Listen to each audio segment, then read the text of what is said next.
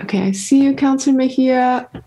Oh, I don't have permissions to bump you up, though. Could someone let Councilor Mejia in, please?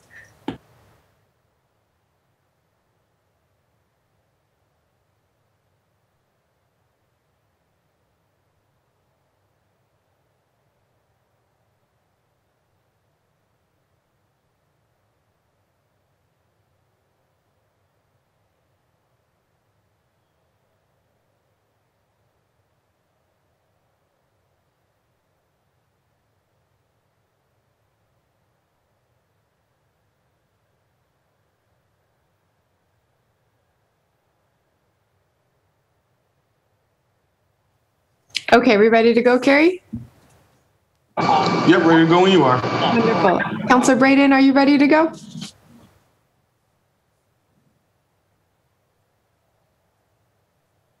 We'll wait 1 minute for our lead sponsor here.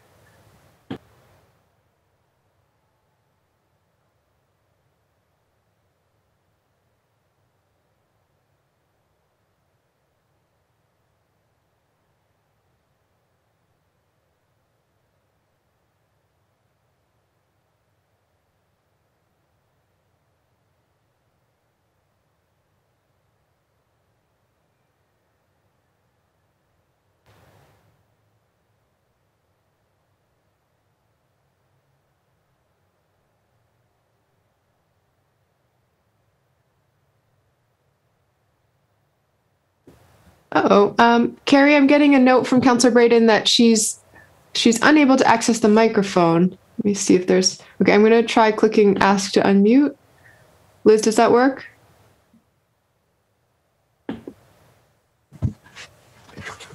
Yep, that's good. There we go. Okay, perfect. All right, so let's just dive in. Does that work, Councilor Brayden? Is there anyone else you're waiting for?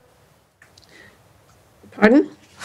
You ready to jump in, or anyone else? Yes, ready to jump in. Okay, wonderful. Could you make me a co-host so that I can see who's in the waiting room? Would that be possible? Carrie, could you help? I don't have those permissions. Oh, okay, I think it's all set.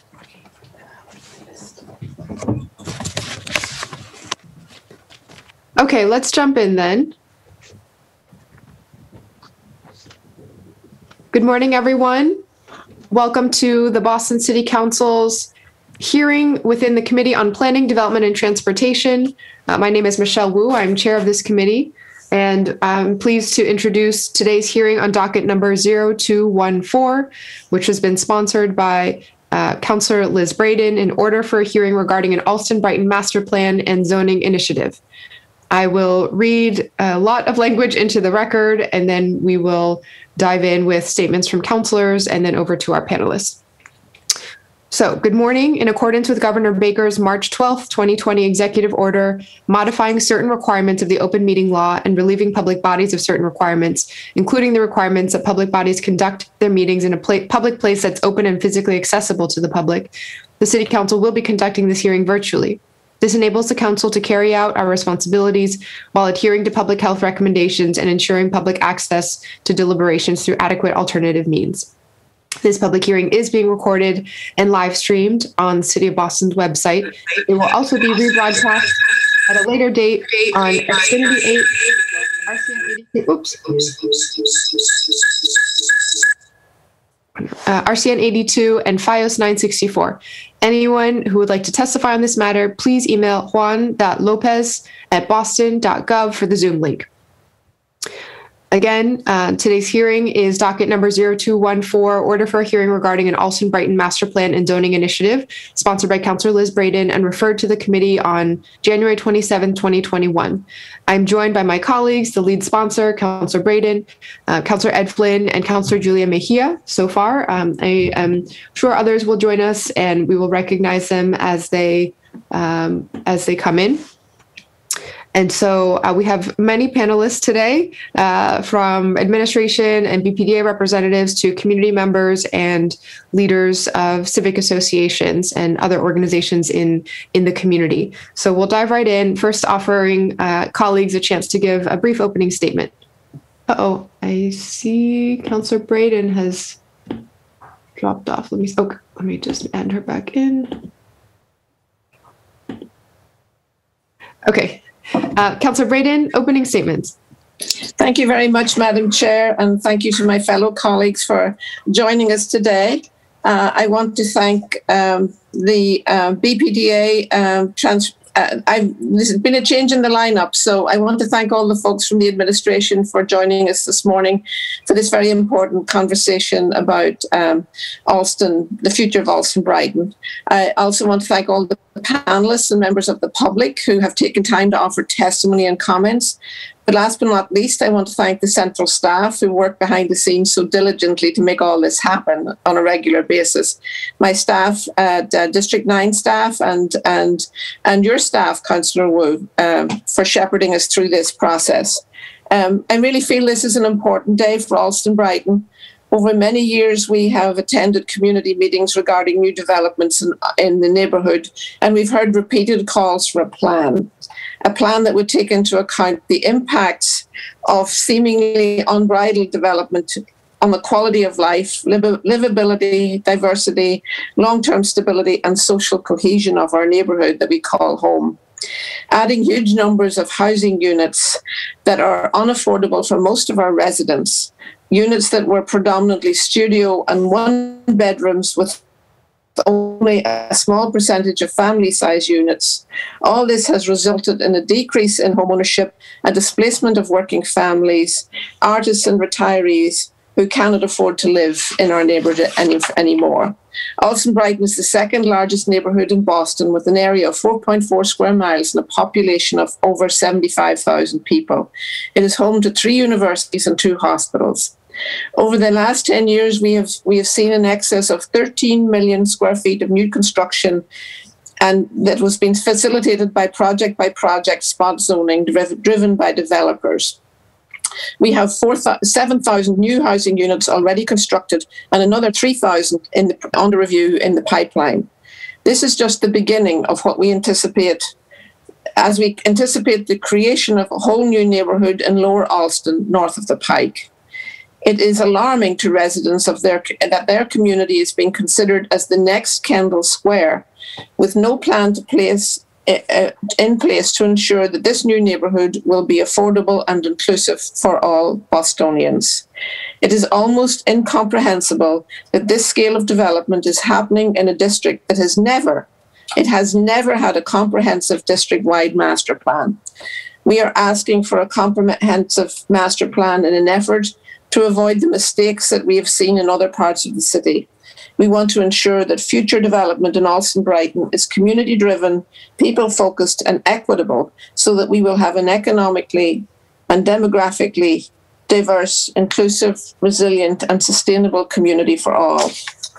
This will not happen without intentionality and a vision, and that is why we need a community-informed master plan for Allston-Brighton. I really look forward to hearing from the panelists today, and I thank everyone for their participation in this beginning of a very important conversation about the future of Allston-Brighton. Thank you, Madam Chair.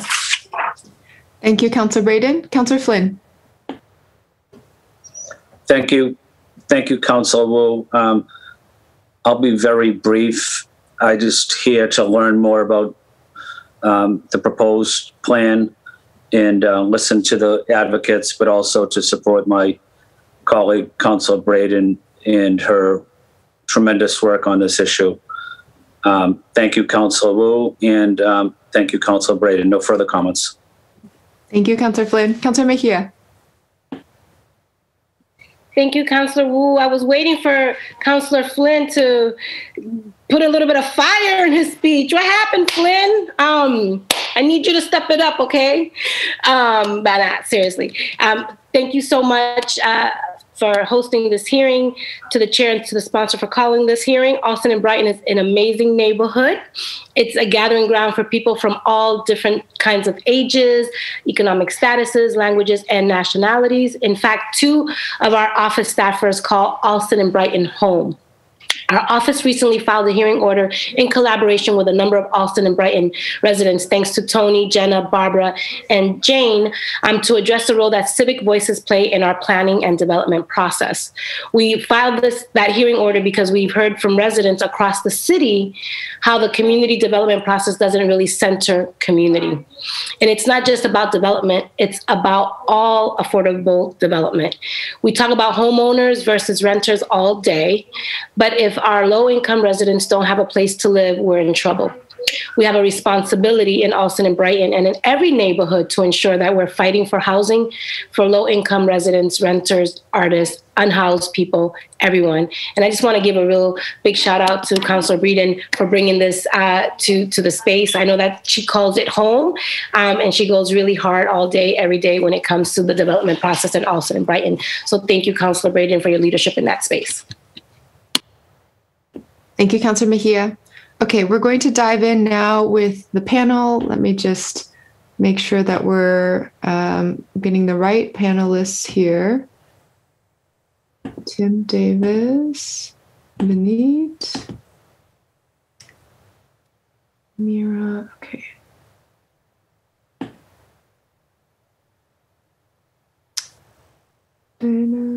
There's a lot of folks ready to testify, which is very, very exciting. I'm just trying to sort through to make sure. Oh, okay, I see more friends. Okay, did I get everyone from the administration and BPDA? And then Councilor Lauren Shirtliff is in there as well. Hi, Lauren. Okay. Oh, here's Lauren. Got it. All right, thank you, Neil. Great, thanks. Okay, over to you all. Lauren, would you like to start, or Vineet? I'm not sure who's what the batting order is, but feel free to dive in. Please introduce yourself, give your statement, and then we'll go to questions from councilors. Vineet, I'll go ahead first if that makes sense. So hi, everybody. Good morning. My name is Lauren Shirtliff. I am the BPDA's Director of Planning, here to just give a brief kind of overview of our planning efforts in Allston-Brighton. In the past decade, we've had several different efforts of different scales in different parts of the neighborhood. One of the most significant, and probably the most significant, has been the Brighton Guest Street Planning Study. We also launched the North Allston-Brighton Community-Wide Plan. We've held institutional master plan efforts for all of the colleges and universities in the area, which are primarily BC, BU, and Harvard. And we've been working very closely with the state on the future alignment of I-90. The two more recent efforts that we've been leading in the last couple of years include the Western Avenue Corridor Study and rezoning. That one kicked off in fall of 2019, and we're hoping to wrap that up this summer. The goal there is to update the zoning and bring it into alignment with current community goals and therefore guide development. Last week, we actually had a great meeting where we presented our draft framework, and I think it was very well received, and we got some really good feedback, so we're looking forward to moving ahead with that one. Next week, we actually have a transportation-focused meeting on April 13th. Separately, we also have the Allston-Brighton Mobility Study, which is underway right now as well. That began in fall of 2018. We're hoping to wrap that one up in the next month or two. And that was really a whole neighborhood-wide effort.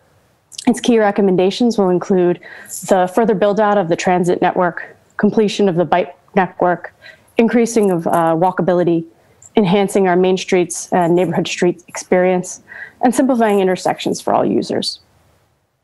We've also started to look and having conversations with Councilor Breeden on trying to figure out where the next areas that we should be planning in Allston-Brighton include. There are definitely some areas where we notice that there is enhanced development pressure and we'd like to get ahead of that. But mainly, other than that, I'm here to listen. I'm anxious to hear from all of the advocates and community members who might be here and participate as we move forward and figure out how we can continue to plan for the future of Allston-Brighton. Thank you. Thank you. Feel free, Vinny, Tim, Tad, anyone else to jump in.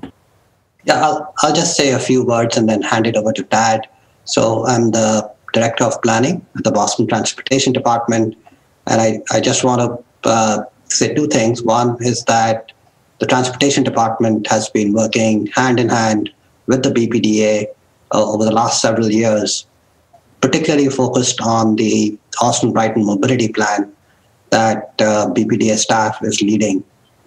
And we've been the second thing I wanted to say was that the community process for the Allston-Brighton mobility plan has been extremely robust and has been really informed by local residents as well as advocates in a very healthy manner. And we hope that their recommendations, that the recommendations of the plan reflect their input. The Transportation Department itself, we will focus on trying to identify projects that can be implemented in the short term, as well as identify those projects that will need a longer time frame to be designed and implemented. So I'm here to answer any questions, but I'll hand it over to Tad, who's really been kind of the lead planner from the transportation perspective for us. Thank you so much for the BPDA and the Transportation Department. Thank you. Good morning, everyone. I'm Tad Reed. I'm Deputy Director for Transportation and Infrastructure Planning at the BPDA. Councillor Wu, Councillor Breeden, Councillor Mejia, Councillor Finn, thank you so much for this opportunity. I'm really here to listen. Just to reinforce what Lauren said, we've been working on the AB mobility study for just over 2 years. We've had a robust planning process. It is a neighborhood-wide plan for Allston and Brighton. We are hoping to wrap that plan up and take it to our board in May. We developed the plan in response to concerns from the community about the pace of new development and the ability of existing infrastructure to keep up with that development.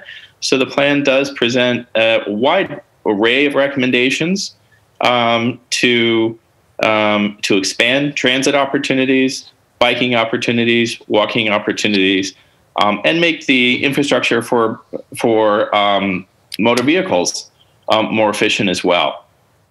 Again, I'm here just to listen today, and I look forward to hearing what everyone has to say. Thank you so much. Thank you. Tim, would you like to add anything? Oh, you're muted, Tim. Tim Davis from the Department of Neighborhood Development.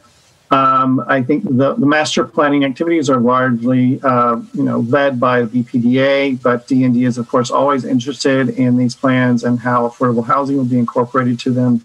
So we're obviously here today to listen, and if there's any questions specifically for us. Thank you so much. Thank you. Let's dive into questions. Councillor Breeden.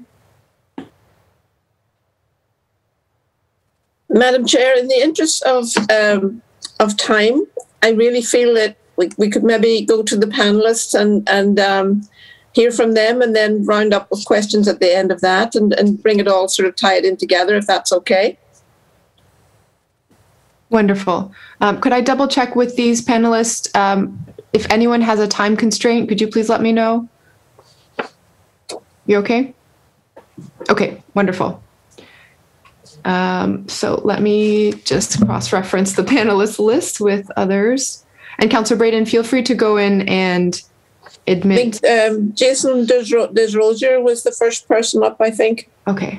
Oh, this will be so helpful if you read off the names, and I'll search for people and add them to the room. Yeah. Who else, Councillor Breeden? Let's run through.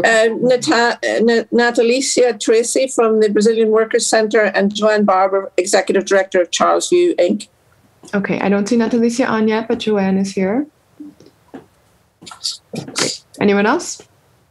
That's the first panel from the community, and then the next one is Nick Greco and Scott Matlin. Okay. We could probably put those all in together. I don't know. Who else is here? Yes, Natalicia is going to join at 11, so she's coming in later. Okay, that sounds great. Before we dive in, I'd like to recognize that our colleague, Councillor Michael Flaherty at large has joined us as well. Councillor Flaherty, would you like to make a statement before we go to the community panel? Thank you, Madam Chair, for hosting, and obviously to our colleague, Councillor Brighton, for filing this important hearing order. Rezoning is one of the most important things we can do as a city to combat overdevelopment and to make sure that we move forward in a responsible, well thought out way that benefits all of our neighborhoods as well as their long-term residents. The rezoning effort in my hometown of South Boston was key to slowing down some of the over-the-top all-out projects that have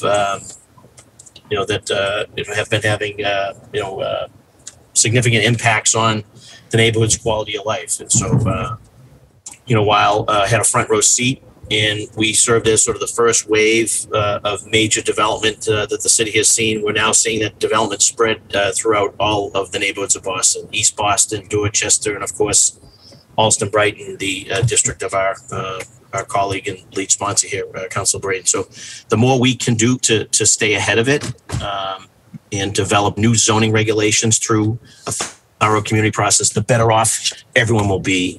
So I look forward to the hearing, see what the panelists have to say, as well as what steps need to be taken to move the Allston-Brighton master plan forward, and look forward to continued partnership with Councilor Brighton and my at-large colleagues to help her make that a reality for the great people of Allston-Brighton. Thank you, Madam Chair.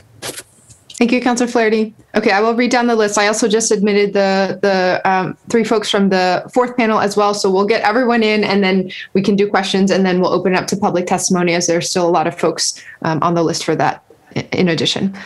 Okay, so we'll start with Jason and Joanne. Good morning. Thank you for the opportunity to speak this morning.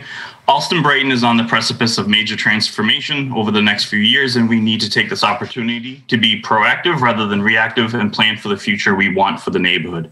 In recent years, Allston-Brighton has become the new hot neighborhood for development, with between 2,400 and 3,000 units currently under review by the BPDA. And that range is there because as projects go through the Article 80 process, some of the numbers go down, some of the numbers, stay the same. So that's why that gap. With another 2,400 approved by the BPDA board within the last 2 years alone, development projects are being proposed to meet the goals set out by the city's housing plan, but there is no nuance to what housing types are needed to balance the needs of new and current residents. Whether a greater variety of rental housing aimed at a greater spectrum of income levels, home ownership opportunities for first-time home buyers, or a diversity of unit types for increasing families, or seniors looking to downsize.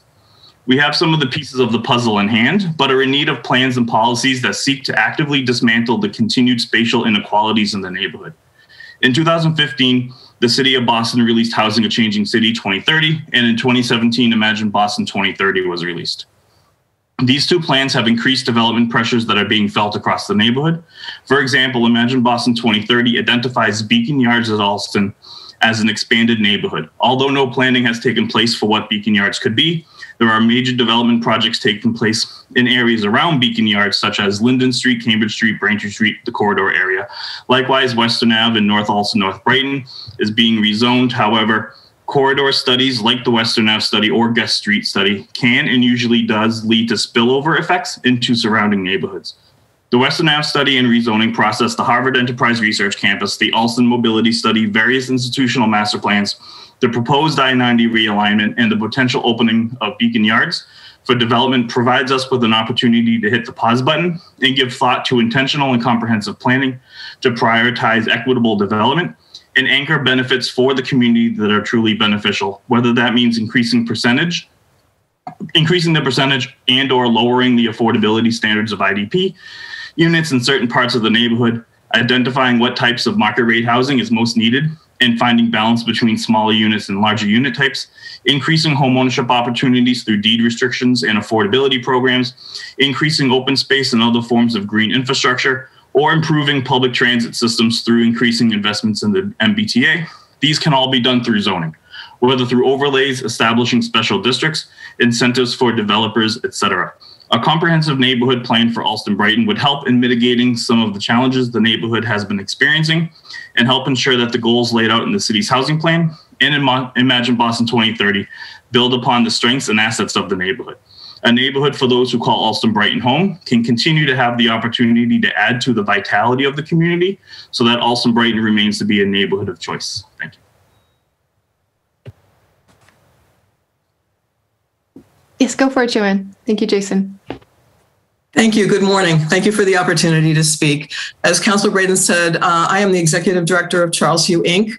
In partnership with the community builders, we own Charles Hugh Residences, a 240-unit affordable mixed-income development on Western Ave. In addition to the residences, we also offer 15,000 square feet of affordable retail space and a large community center that's available to the entire Allston-Brighton community. Over the last several years, our neighborhood has been besieged by rampant opportunistic development, made possible in large part by the lack of a master plan in process that would identify the community's housing needs, the infrastructure necessary to support new housing and commercial development, and public realm and community benefits that specifically address the needs of each corridor and area of the neighborhood. This development by development approach has given developers the advantage as they've been able to circumvent the recommendations of existing corridor studies because they're a single project, thereby exacerbating the crisis of housing affordability, decreasing the diversity of housing type and unit mix, overburdening the infrastructure, and creating unsustainable and piecemeal community benefits. The exponential increase of market rate development of compact and one-bedroom units has priced out moderate and middle-income individuals and families who would like to remain in Allston-Brighton, and it's discouraging new families who would choose to live in our neighborhood. The small number of IDP units produced does not come close to meeting the need for affordable units, and at 70% of the area median income, it is out of reach for most Allston-Brighton individuals and families. In the last 10 years, Allston-Brighton has only seen the development of just over 400 truly affordable units compared to the 7,000 units that are already, in addition to the 3,000 that have been spoken to. Charles Hugh, with its 240 units, which is Section 8 and tax credit, the 20 units of affordable home ownership that came as a result of that redevelopment, 90 Antwerp Street, which will have 20 units of home ownership, 12 of which will be affordable, and the J.J. Carroll Apartments with 142 units of senior housing. Our waitlist at Charles Hugh is nearly 1,200 families and is an indication of the interest families have in living in Allston-Brighton and the need for an affordable mixed-income housing. The turnover is extremely low, with only 4 move-outs in 2020. So you can imagine how long it will take for those folks in our wait list to gain access to our housing. As an organization, we continually explore opportunities to contribute to the development of new, affordable, and mixed-income housing because we see this critical need every day. Unfortunately, land and property that could potentially be developed has long been secured by our university neighbors and for-profit developers. There are many challenges facing the Allston-Brighton neighborhood, and as we grapple with Boston's housing and infrastructure crisis, Allston-Brighton can and should play a significant role in addressing these issues, but not at the expense of the existing community. A master plan for the neighborhood will create the opportunity to address many of these challenges by further understanding and consolidating the studies and planning underway, identifying the inequities, gaps, and challenges in these planning efforts, and create an inclusive plan to ensure that Allston-Brighton is a welcoming and sustainable neighborhood for all. Thank you. Thank you, Joanne. I see Dr. Natalicia Tracy's here, so we'll go with Dr. Tracy, followed by, Nick, and then Scott. Thank you. Good morning, everyone. My name is Natalicia Tracy. I am the Executive Director of the Brazilian Workers Center here in Allston-Brighton Village. I'm also a lecturer in Labor Studies and Sociology at UMass Boston. The Brazilian Workers Center began in Allston and has remained here for over 26 years now. We are a 501c3 nonprofit founded by immigrants for immigrant workers, and our mission is to support Greater Boston Portuguese and Spanish-speaking immigrants, workers, both women and men, on issues of workplace rights and immigration. We work through organizing, advocacy, education, leadership training, capacity building, civic participation, research, and policy work in order to promote our communities exercise its civic and human rights, fighting against economic and political marginalization, and highlights immigrants' positive contributions to our local communities and economies. The COVID-19 pandemic has heightened our awareness of the social and economic inequalities, and we have to respond to the immigrants' communities' emergency needs with our food pantry for the past year, and that has served over 90,000 individuals for people from all Allston-Brighton immigrants groups. And they are from Latin American, Asian, Caribbean, Middle Eastern, and Russian, as well as American seniors and young people. And we are now serving a community sites for COVID-19 vaccination. We love being in our neighborhood, and it has been ever changing, but has always been remain rich in diversity. Our of nationality, culture, race, age, and income. This is a strength of Allston-Brighton that has been, especially important to us because it's vibrant and it is in its character. New development already begun here, however, threatening all of this. The housing and economic opportunities available in the emerging neighborhood are not affordable or accessible to most current residents. They threaten to make Allston in more homogeneous, let's just say whiter, expensive neighborhoods that immigrant, hardworking people of low and modest income doing essential work for all Bostonians cannot afford. Our rich store of small ethnic business will follow the immigrants as they slowly displaced from the neighborhood. The nonprofits that serve our neighborhood, like ours, are also seriously threatened with displacement. Progress and growth are not bad, and our city has been ever dynamic, and we certainly need jobs since the pandemic has caused thousands of people to lose work and have no money to pay rent or feed their children. But we need to make sure that growth is inclusive and that we raise the percentage of affordable housing and units made available.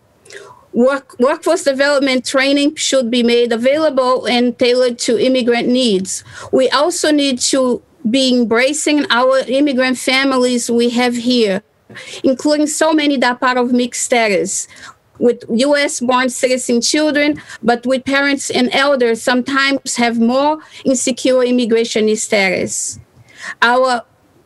All our outreach and services for residents should be multilingual, multicultural sensitive, so that we preserve what is rich and special about our vibrant neighborhood. We need to preserve a place for the small businesses and nonprofits that serve immigrant community. Thank you so much for your time. Thank you, Natalicia. Nick?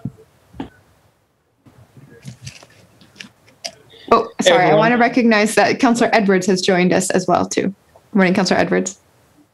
Go for it, Nick. Cool, thanks. Hi, everyone. I'm Nick Rico. I'm a founding member of Artist Impact and a working musician living in Allston, and I'm happy to be here and have this opportunity. First and foremost, thank you, councilors, for calling for this hearing and inviting Artist Impact to be part of this initiative. And thank you, everyone, for taking the time to be here and sharing your perspectives. As an organization, we do believe that a master plan for our neighborhood is quite simply essential in order for it to retain the vibrant artist community that Allston was once known for. The unmitigated gentrification described by previous panelists is nothing short of a death knell for the creative workforce. Unless these proposed projects, along with the city of Boston, establish clear prioritization for artist resources. For decades, community benefits have been funneled away from necessary arts investments, such as versatile artist workspace, subsidized retail space for small businesses, indoor and outdoor event space, live music venues, pop-up locations, resource protections, preservation efforts, career development centers, and most importantly, affordable housing. Resistance to a cohesive master plan implies a lack of vision, but more critically, a lack of values. And throughout my work as a creative in the city, it's become ever more clear that Boston likes the idea of having an arts community, but is unprepared to invest in maintaining it. This trend is a glaring testament to how undervalued and exploited artists are here, and the fact is revealed every single time another developer claims interest in supporting local artists, but comes to the table with a measly 13% IDP and a mural on the side of a parking lot. Meanwhile, wait lists for artists' work-live spaces extend well past 2 years, and the table scraps of IDP units that we do get still aren't affordable to 80% of our population. The artist exodus from Boston is nothing new, though. It pushed people from downtown districts to here, and now that all those neighborhoods are dangerously devoid of culture, we're next. The city is notorious for failing its artists, and the only way now for it to prove it values us is to carve its values in stone. We need commitments from the city that translate to requirements and guidelines for developers. We need policies that create opportunity and equity while fighting displacement. We need resources, and those resources need to be protected. Councillor Breeden has previously stated her interest in establishing Allston-Brighton as a recognized arts district. And I think that's a lovely idea. And I am all for supporting that effort, but it bears the risk of doing more harm than good unless the correct foundation is laid. I and Artist Impact are prepared to commit to helping this vision happen. But I promise you that the artists of this city have no interest in committing to a city that does not commit to us. Hearing the rest of these testimonies, it's been made clear that everyone is tired of having the weight of our neighborhood's character fall on our shoulders. Study after study gets carried out so that the city and the BPDA can say, tell us your concerns, write letters, we're listening. But the inevitability of harmful development never changes, while more and more of us feel unheard. The truth is, there is no better time to lay this groundwork than now. And as policies that benefit working artists inherently benefit the entire community and all kinds of residents. We're recovering from a pandemic. We all know this, but these issues extended long before and they'll persist long after if we don't take this seriously now. So on behalf of the artists of Boston, if you want us, show us, because the clock is ticking. Thank you. Thank you very much. Scott is next, and Scott will be followed by our final three panelists, Tony Disidoro, Tim McHale, and Anna Leslie. Hello, everyone. Thank you very much. I really appreciate the opportunity to be here. My name is Scott Madelon. I'm the owner of Stingray Body Art. I'm also the president of Allston Village Main Streets, a director on the Allston Board of Trade, and a former president. And I have been involved with the business community. I started my first business in Allston over 30 years ago in a house in Allston, built it up to over 80 people. I have a long resume working with hundreds of local merchants and the large institutions and the large businesses. And as everyone knows, small business is the economic engine of America.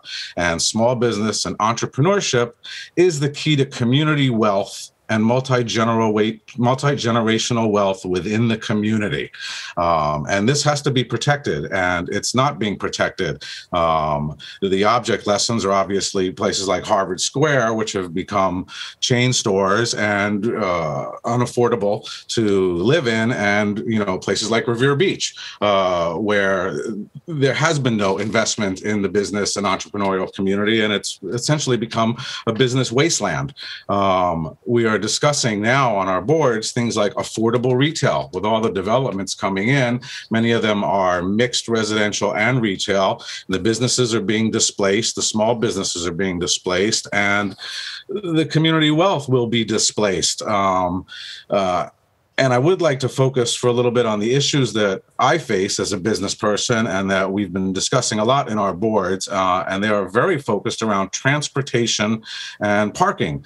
As you know, there are at least 4 major initiatives going on. There's the mobility study, there's the ComAv phase 3, 4, there's the bus lanes, and then there's the Mass Pike.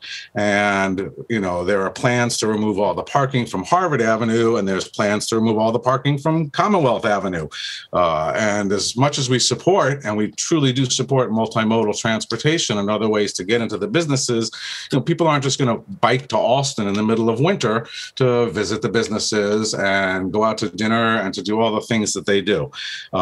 We end up in these situations where we speak to the Mass Pike about commercial traffic repeatedly. I spent years going to the Mass Pike meetings and raising commercial traffic. As you know, Star Drive doesn't carry commercial traffic. So it's not just 18-wheelers and box trucks, it's every food service, delivery, electrician, plumbers, lawn, everything for, if they go into Brighton, they go up Cambridge Street, but if they're going to Allston, if they're going to Brookline, if they're going to BU, if they're going through Brookline all the way down to Kenmore Square, all the way into the Fenway, all that commercial traffic is being carried by Harvard Avenue, and it's only going to get worse.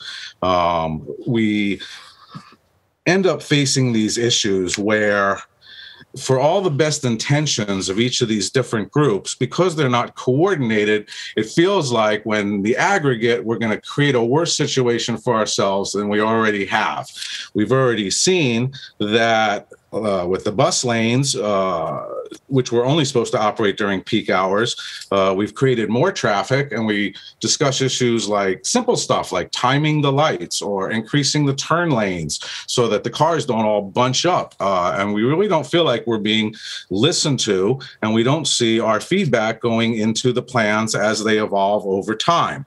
So it starts to feel like we're fighting a war on 5 fronts. We go from meeting to meeting to meeting to meeting. We end up having meetings about the meetings, which is terribly frustrating, and it can make people angry, and it starts to feel like it's almost being done on purpose. And of course, we know it's not. We know that everybody in their lanes are trying to do the best job they can, but without a lack of communication, without a master plan to bring this all together, all these different communities, organizations, we're being kept divided. We can't all organize into one. We need help from the city with this. Another problem that we face is we sit down with one group and we start discussing some of these issues, and they say to us, oh, well, that's the other group. And that's also tremendously frustrating, because then we go to the other group and they say, well, that's not us, that's this other group. And some of it is so simple. We need to make the traffic flow more efficient. We have a tremendous amount of underutilized parking space, but people aren't just going to abandon their cars. It's up to us to come up with plans to better utilize, and there's so many simple things we can do. One of the issues I face as a small business, for example, is as simple as the parking meters, where every 2 hours you actually have to get in your car and drive around the neighborhood to find another parking spot. Well, my customers are driving around the neighborhood. My employees end up driving around the neighborhood. It costs my company hundreds of thousands of dollars a year for people driving around the neighborhood. So, we are so divided, and we so welcome the opportunity to bring everyone together. But, as Jason said, or I believe it was Jason, we need to hit the pause button. All of these issues, the residential and the retail, they're intrinsically tied together. The ownership of small business, the entrepreneurship, the employees who work in those businesses, all the local companies that provide goods and services and deliveries to these businesses. We can't just let Allston become a giant traffic jam, and we can't just take away all the parking. There has to be some hard decisions made, and we have to work together on them, because we're not talking about an existential future 20 years from now. We're discussing the very survival of Allston-Brighton, the second largest neighborhood in the city of Boston. So this is of the utmost importance. I know we're not going to solve these issues today. So I want to thank everybody who's attending, everybody who's speaking, and everybody who's listening. Thank you. Thank you very much. Tony.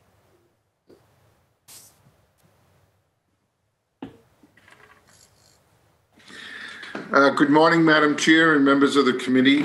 My name is Tony Disidoro. I am president of the Allston Civic Association. I want to thank Councilor Brighton for sponsoring this hearing and for her leadership in pursuing this initiative. I also want to thank Councilor Mejia for her leadership on reforming the Impact Advisory Group process, and all the councilors who have advanced reform packages related to any aspect of the development process. I also want to thank Director Golden for all he has done to achieve greater accountability and transparency related to project-specific information. Given the unprecedented development taking place in our community, private, public, and institutional, and the fact that Article 51 of the Boston Zoning Code, the Allston-Brighton Neighborhood District, turns 30 years old this November, it is reasonable and appropriate to conduct a high-level review at this time of who we are and where do we want to be in the future. Planning and mobility studies since 1991 have been appreciated but fragmented in their scope. A comprehensive approach is warranted and extremely overdue to ensure the efficient use of available resources and timely implementations.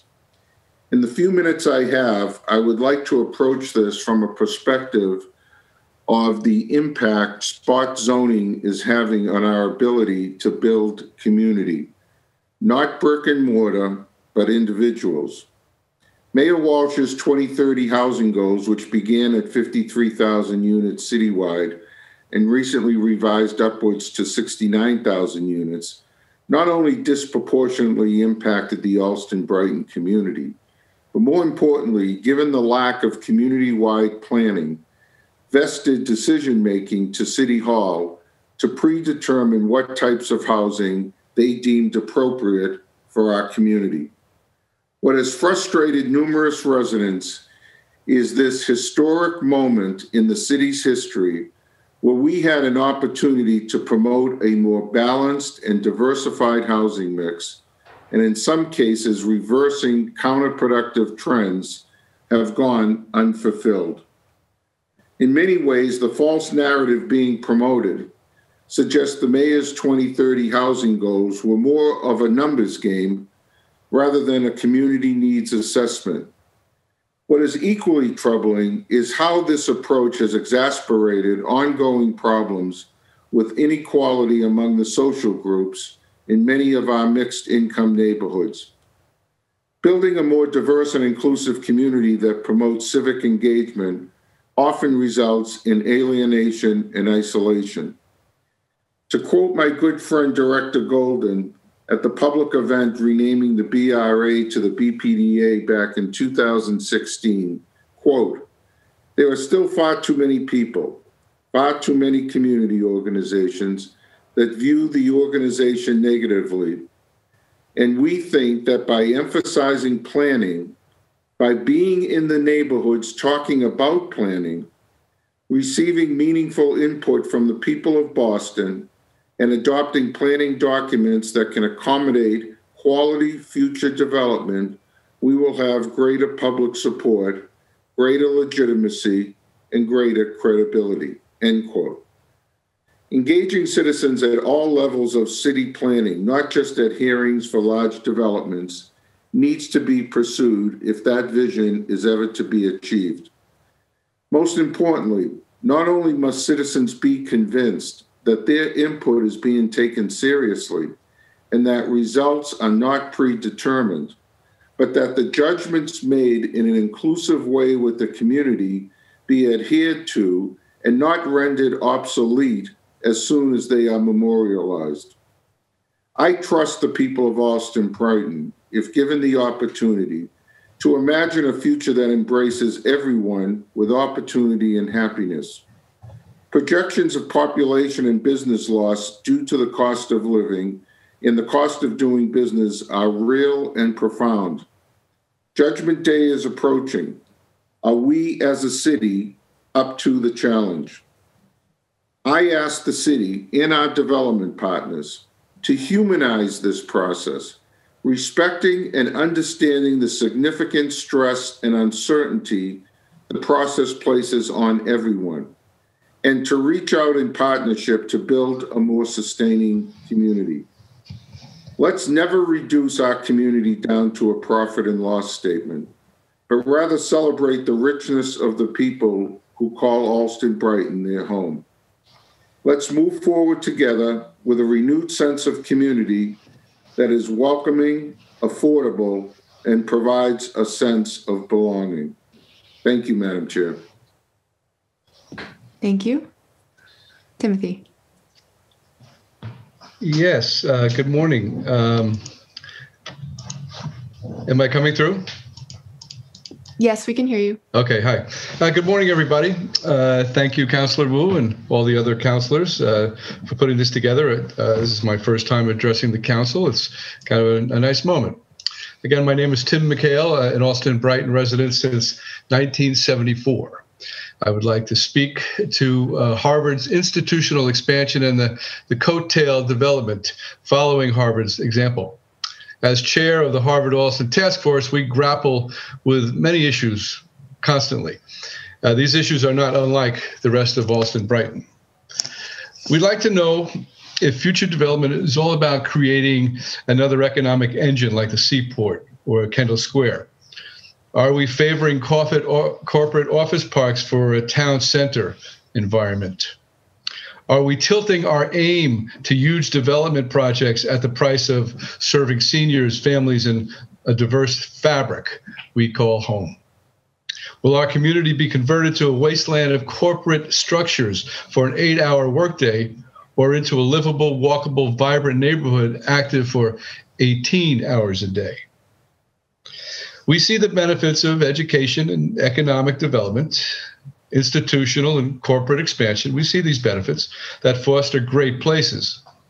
We believe this is attainable, though, through a coordinated, honest, and visionary process called master planning. All great neighborhoods have these in common. These ideals of arts and culture, economic development, education, housing, open space, public realm, sustainability, and transportation.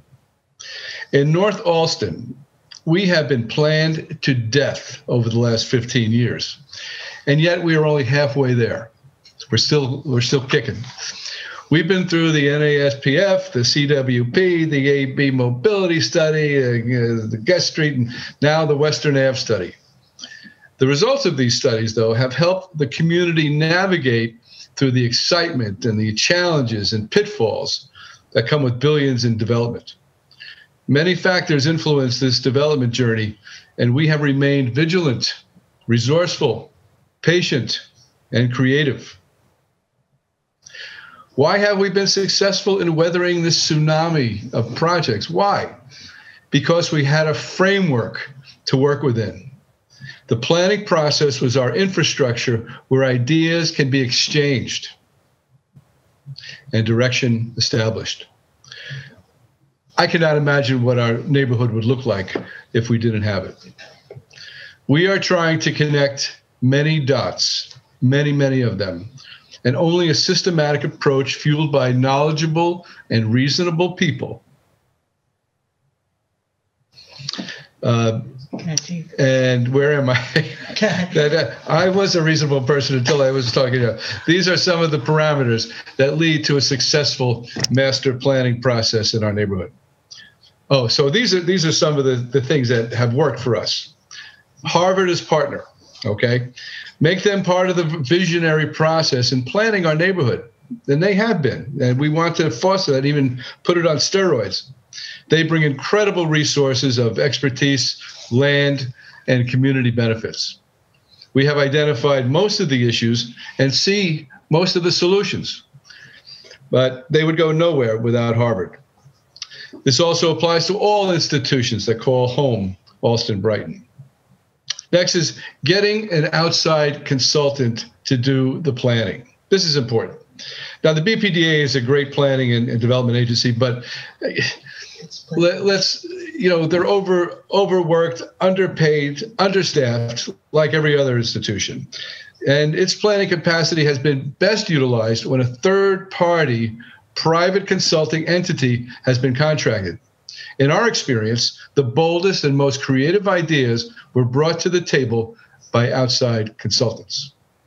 Next, planning should follow zoning and not zoning should follow planning and not the other way around, right? So let's identify the scope of these 8 ideals highlighted above, like public realm, open space, housing, retail, economic development. Let's identify those areas and the scope and the breadth of them, and then what's left over, let's put the buildings there. Instead, we are putting the buildings first and all the other good stuff that makes the fabric of a neighborhood follow. It's backwards. So, in closing, I'm just going to say it's much easier to build office parks than a neighborhood. So let us endeavor to take the high road and raise the quality of life of everybody. So I'm grateful that I had this opportunity to express my thoughts with you this morning. And I hope the council votes affirmatively in helping our part of the city of Boston engage in a master planning process. Thanks very much. Thank you. And last but certainly not least, Anna Leslie. Good morning. Thanks, everyone. Thanks to the counselors for hosting us. And you all are on time. You are ahead of schedule. I'm impressed. So well done. And I'm pleased to close out the panel because everything that has been shared this morning is an issue of public health. And that's what I do. I direct the Allston-Brighton Health Collaborative, have been the director for the past 7 years. And we are a backbone network of over 40 community stakeholders focused on improving the social determinants of health, the systems and the structures that determine our health and our livelihood. And a guiding principle of public health is assessing a community's assets and needs, a landscape assessment, and doing that in partnership with community through participatory research. This allows for a comprehensive assessment that includes those determinants. And a lot of folks have talked about housing today, about key issues that impact people's ability to stay and thrive in the neighborhood. You all have heard me talk about transportation and mobility equity. So I'm going to focus on other aspects of the landscape that are essential to all of us, specifically food and food access. And that's another key part of the work that we do in the neighborhood. Food access points are, of course, influenced by planning and zoning. There are intentional reasons that food is more and less accessible to people. It is not by accident, and it is not a natural cause. So it's a factor of zoning and planning. And that's why in public health landscape, we no longer call these food deserts. This is food apartheid. This is intentional and this is by choice. In Allston-Brighton, Oak Square experiences food apartheid with no comprehensive food source within 1 square mile. It's why we started the farmers market in Oak Square. Food access is not solely about physical proximity. We can all live next to a Whole Foods and not have the income to afford the food inside. So I would argue that we have other areas of food apartheid based on price throughout the neighborhood, which again, is the second largest neighborhood in the city. We're talking about 70,000 people. So this is the experience of thousands of our residents, our neighbors, our friends. You've heard from Natalicia, and while the community and organizations, including us, respond to these gaps with pantries, with pop-ups, with deliveries, these are Band-Aids. Last year in the neighborhood, SNAP enrollment increased by 62%. We have at least 5 new emergency food providers in the past year.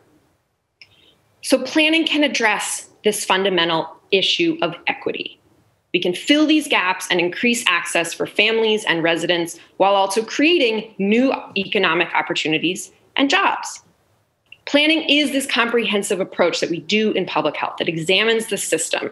It takes into account the transportation access and gaps, the financial gaps, resident needs and interests, and resident voice.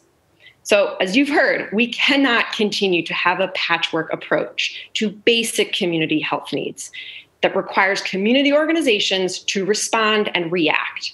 We need a proactive, planned, community participatory approach to the future of this neighborhood. Thank you. Thank you. Thank you to everyone. We'll now circle to counselors for questions, starting with the lead sponsor, Councilor Brighton. Thank you, Madam Chair. I also want to thank all of the community activists and people who think about these issues every day and attend meetings almost every day of the week during the work week, and sometimes two at a time, 2 meetings on a day. I really appreciate all your advocacy, your passion. In terms of this is more of a question for Jason. Can you speak a little, Jason, to the the discrepancy between the sort of housing that we're building in terms of affordability and the actual earning capacity of the folks who live in Allston-Brighton? Sure. So we have this program that we're launching at the Allston-Brighton CDC. It's the People's Planning Initiative, and what it is, it's really focused on providing residents and other stakeholders the ability to participate in the discussions that are happening in the community around planning and development. A piece of this is to show sort of the housing mismatch that is currently taking place between what is being proposed and what is actually and what is being developed compared to neighborhood incomes. I know city councilors have become well aware of the Coalition for a Truly Affordable Boston sort of like image showing citywide what's being developed across the city and what's being developed, what's being developed across the city compared to what the city incomes actually are.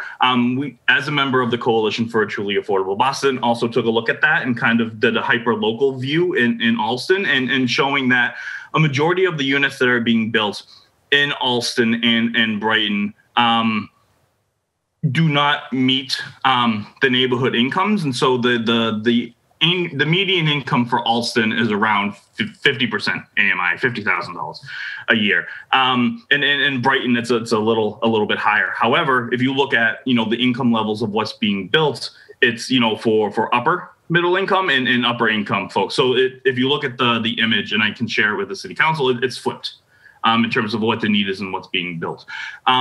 And so I think, in terms of meeting the need, because, I have this saying that affordable housing is recession proof. If you build enough housing that a majority of folks can afford, there's always someone who's ready to rent that. However, if you build a bunch of micro units targeted at $2,500 a month, you're limiting your market.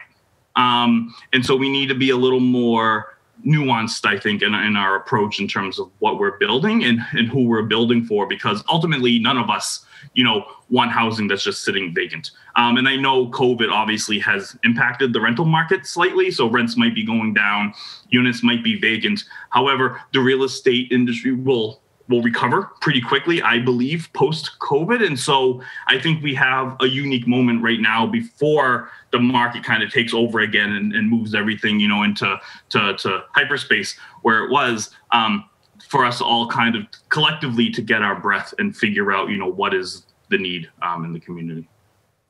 So thank you, Jason. Madam Chair, I'd also ask for if Tim Davis could share his insights on this issue, because he's done a lot of research into at the DND and on the affordability and what's been built, and see what he thinks of this situation. Well, I would have to start by saying, with just a quick overview from some of the data that I shared with the council last week. Allston-Brighton currently Allston has, I believe, 12% of its housing is currently income restricted, and Brighton is currently 13% income restricted, which is lower than the citywide average.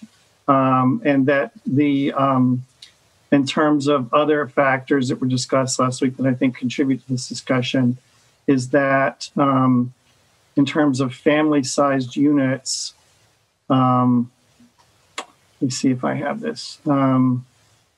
Allston-Brighton does have 27% of its housing units, rental units, are 2 bedrooms and 20% are 3 bedrooms. There are a large number of 3-family houses in the neighborhood. However, we do have the ongoing issue of students occupying many of these 3-bedroom apartments in the neighborhood, which contributes to the problem as well. I'm not sure if that answers your question, if you have more detailed questions. So in terms of finding a solution to the problem, because many of the 3-bedroom homes that are rented by students and young professionals, they're not going anywhere because they can get a nice room in an apartment with friends for $1,000 a month, whereas if they want to go for a studio, they're asking $2,100, $2,500 for a studio. So it's an economic no-brainer that they're not going to give up their room in a 2-family with friends to go and spend twice as much money to live in a studio. So I don't know, in terms of other solutions in other parts of the country, how do we get past this? Because everyone says we'll build all these studios and that the young people will move into the studios, but it's not happening. So I think we have to hit the reset button, and I'd love to get your thoughts on that. Well, I think that there's actually two markets we're discussing here as well. There's the student market and there's the young professional market. And young professionals may be able to afford somewhat higher prices and also are probably more likely or more interested in having a place of their own. So those are both markets that are very large in your neighborhood. In terms of the kind of immediate, we did see that the student numbers living in our neighborhoods fell because of COVID. It wasn't that because dorms were closed, they moved into the neighborhoods. Actually, the dorms closed and they stayed home in their hometowns. So at least in this very short window, we have a moment where rents seem to be probably more on the decline in Allston-Brighton than they are in neighborhoods with fewer students. In terms of this long-term issue, I think that it's important that we provide some small units, but we also provide family units. The AFFH zoning effort that was recently passed is another way in which we're trying to grapple with making sure that developers provide more family-sized units within their developments.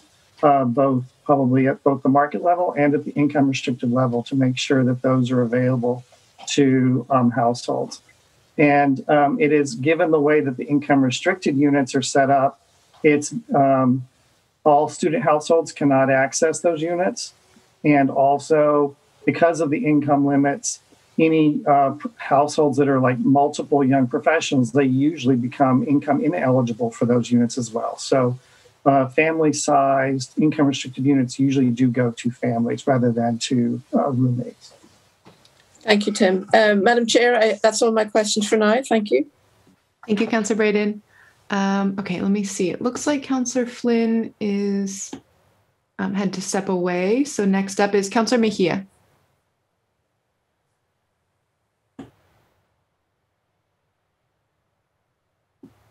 Let me check if... Councillor Mejia, are you still with us?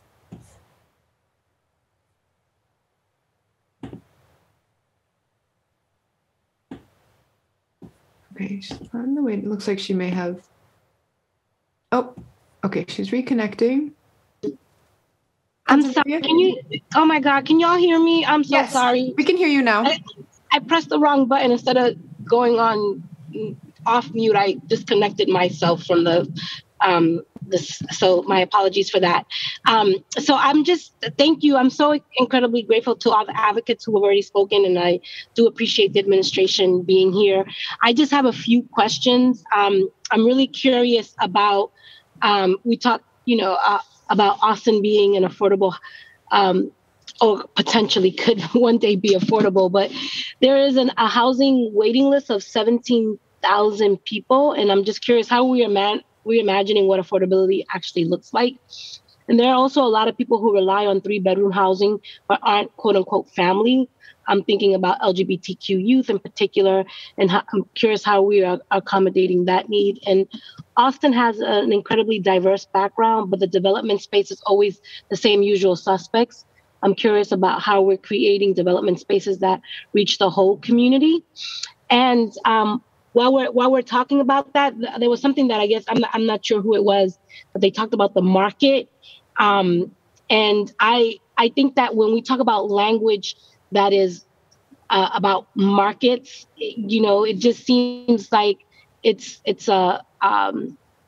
it's a revenue generating kind of term that really loses the mark and misses the mark, if you will, on families and those who have been there for a long time. And I think if we're going to take advantage of any market or any situation that is happening, it's less about the breather and it's more about the opportunity, about how we seize this particular moment in time to reimagine and redesign for its entirety how we're going to plan for Boston, for Allston-Brighton in a way that is community centered. I think that it's less about just seizing this moment and just really thinking about it for a long term in terms of planning and development. I think that if we could do this right, that would be great. And then my last question is around the pilot payments. Boston College pays 23% of their pilot. How can we get them to pay more? So those are my questions. Thank you. Oh my God, was I on this? Hello? No, we can hear you. Let's just see who would like to jump in from the panel. Go for it, Nick.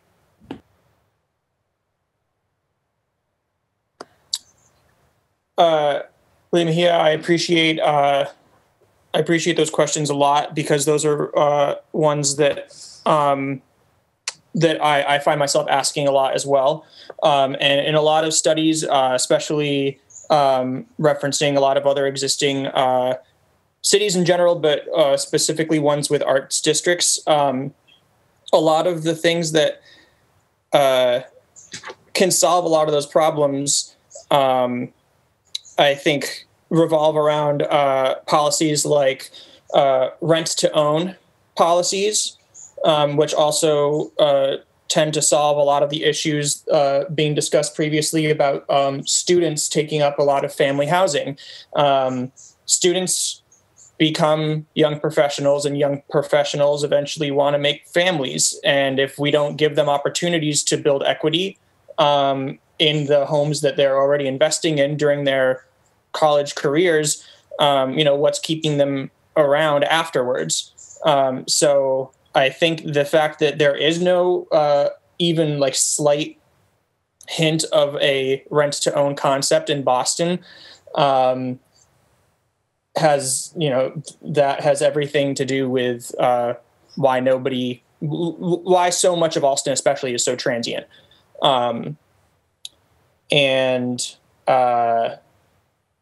There was one other thing that you were talking about that I wanted to comment on, and I lost it, but if it comes back, I'll raise my hand. Thank you, Nick.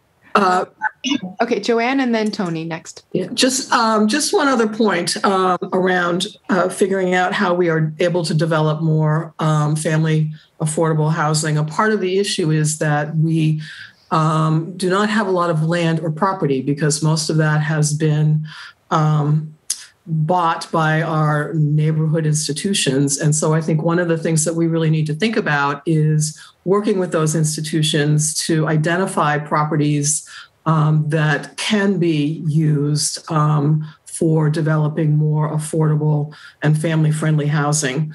The second piece I would say to that is that I suspect that with the infrastructure bill in Congress, when that gets passed, there will be a serious amount of funding for housing, and we need to be able to look at that in terms of creating the more deeply affordable housing that we need to have in the community. Yes, Madam Chair, just a couple of quick comments on the affordability issue. I want to thank the council, especially under Councilor Lydia Edwards' leadership in terms of addressing the IDP issue. That issue has been out there for years.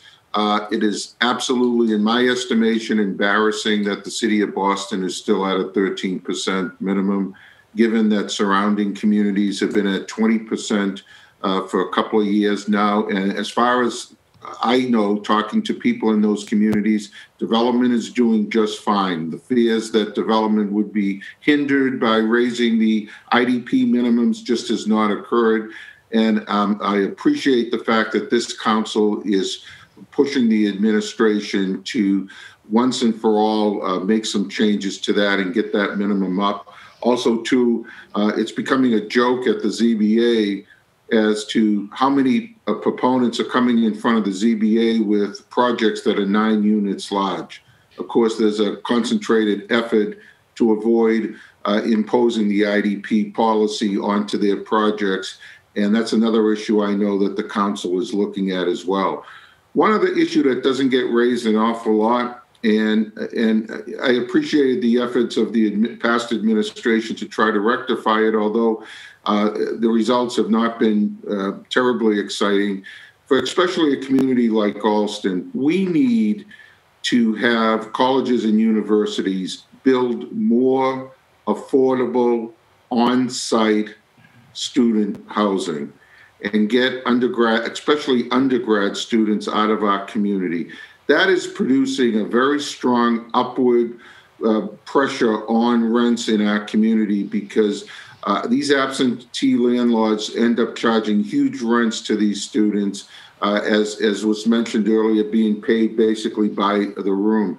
And I know that the mayor had set certain goals for construction of student housing. I know there have been some projects announced recently in the city, but we have to get colleges and universities to do more of that, because every time we build housing in our community that ends up getting populated with undergraduate students living there, we are letting these colleges and universities off the hook. And they're going ahead and expanding their enrollments and in basically ignoring their responsibilities to housing their students because they simply feel the community is going to absorb these additional students. So that's another issue that I hope the council will push forward on and get these colleges and universities to show more responsibility and to build more on-campus student housing.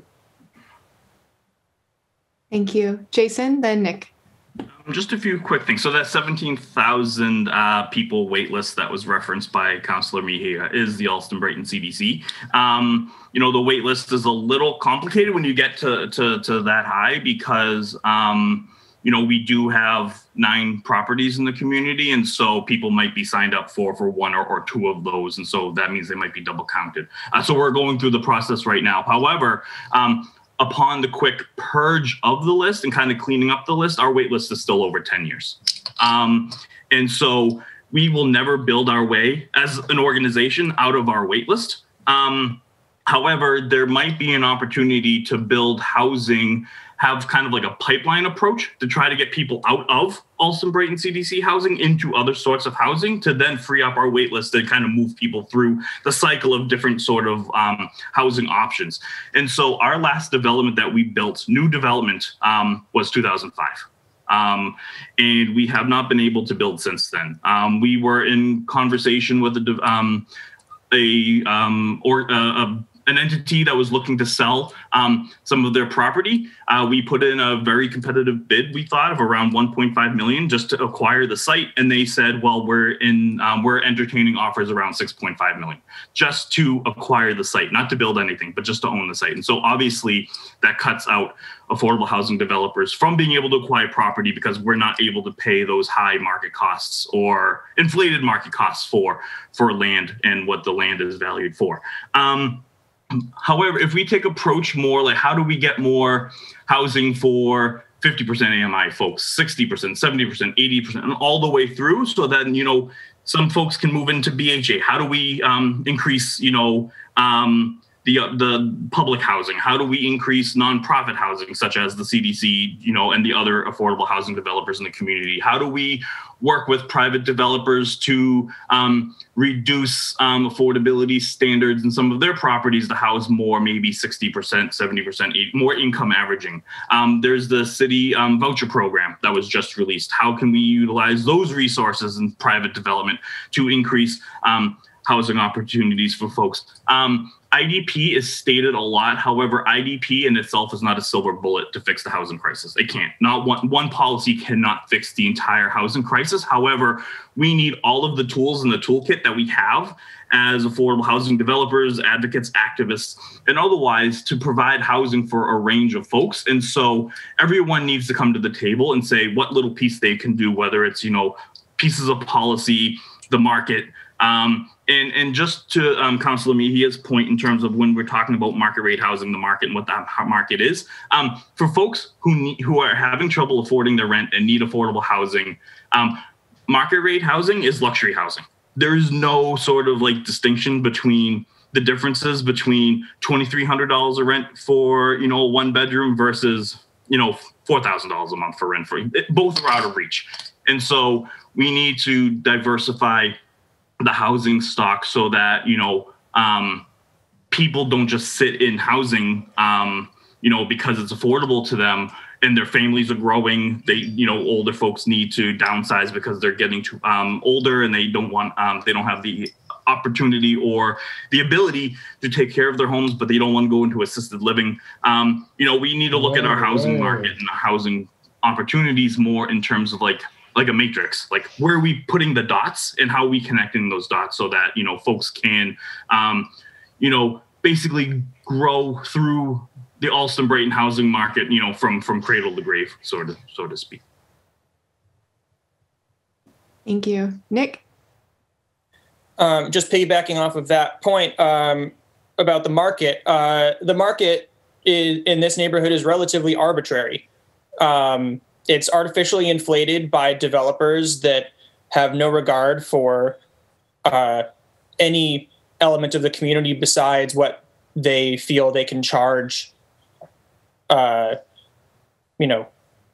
rich students. The neighborhood AMI is not reflective of what the actual AMI is. And the median incomes of surrounding neighborhoods are drastically negatively impacting the benchmark by which developers think they can charge here.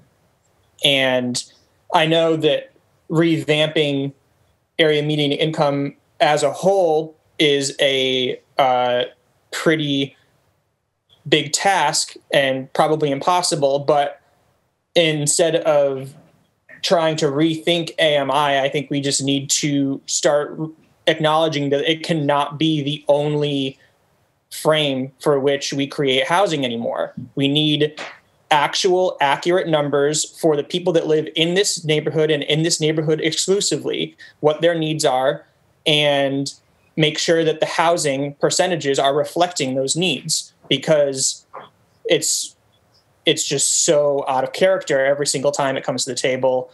And we fight the same fight every single time.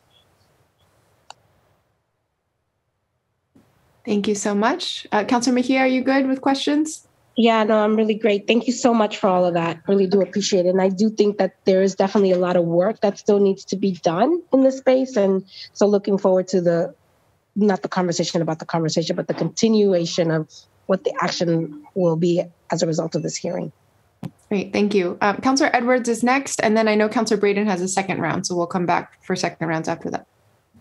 First of all, I wanted to apologize for being late. I have had the privilege of kicking off 2 master plans in my district, one for Plan East Boston and the other one for Plan Charlestown.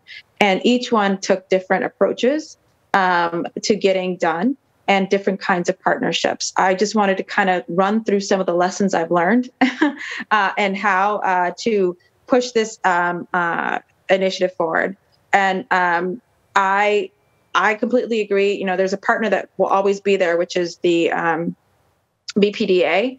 But while I think it was Ted that commented that it's understaffed and working very hard, I still this is no knock to them, but push for it and push for the plan. And I honestly think if there had been a citywide commitment of funding and infrastructure understanding, we wouldn't be going neighborhood by neighborhood like this, and in that they have to fight so hard to get one, right? We should have been a list.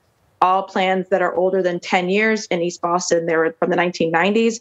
Anything over a certain level should immediately trigger a master planning process so that we're constantly moving along. I want people to also understand, and what we in East Boston should have been a little bit more clear about, and even more clear in Charlestown. Master planning is about how you are going to change.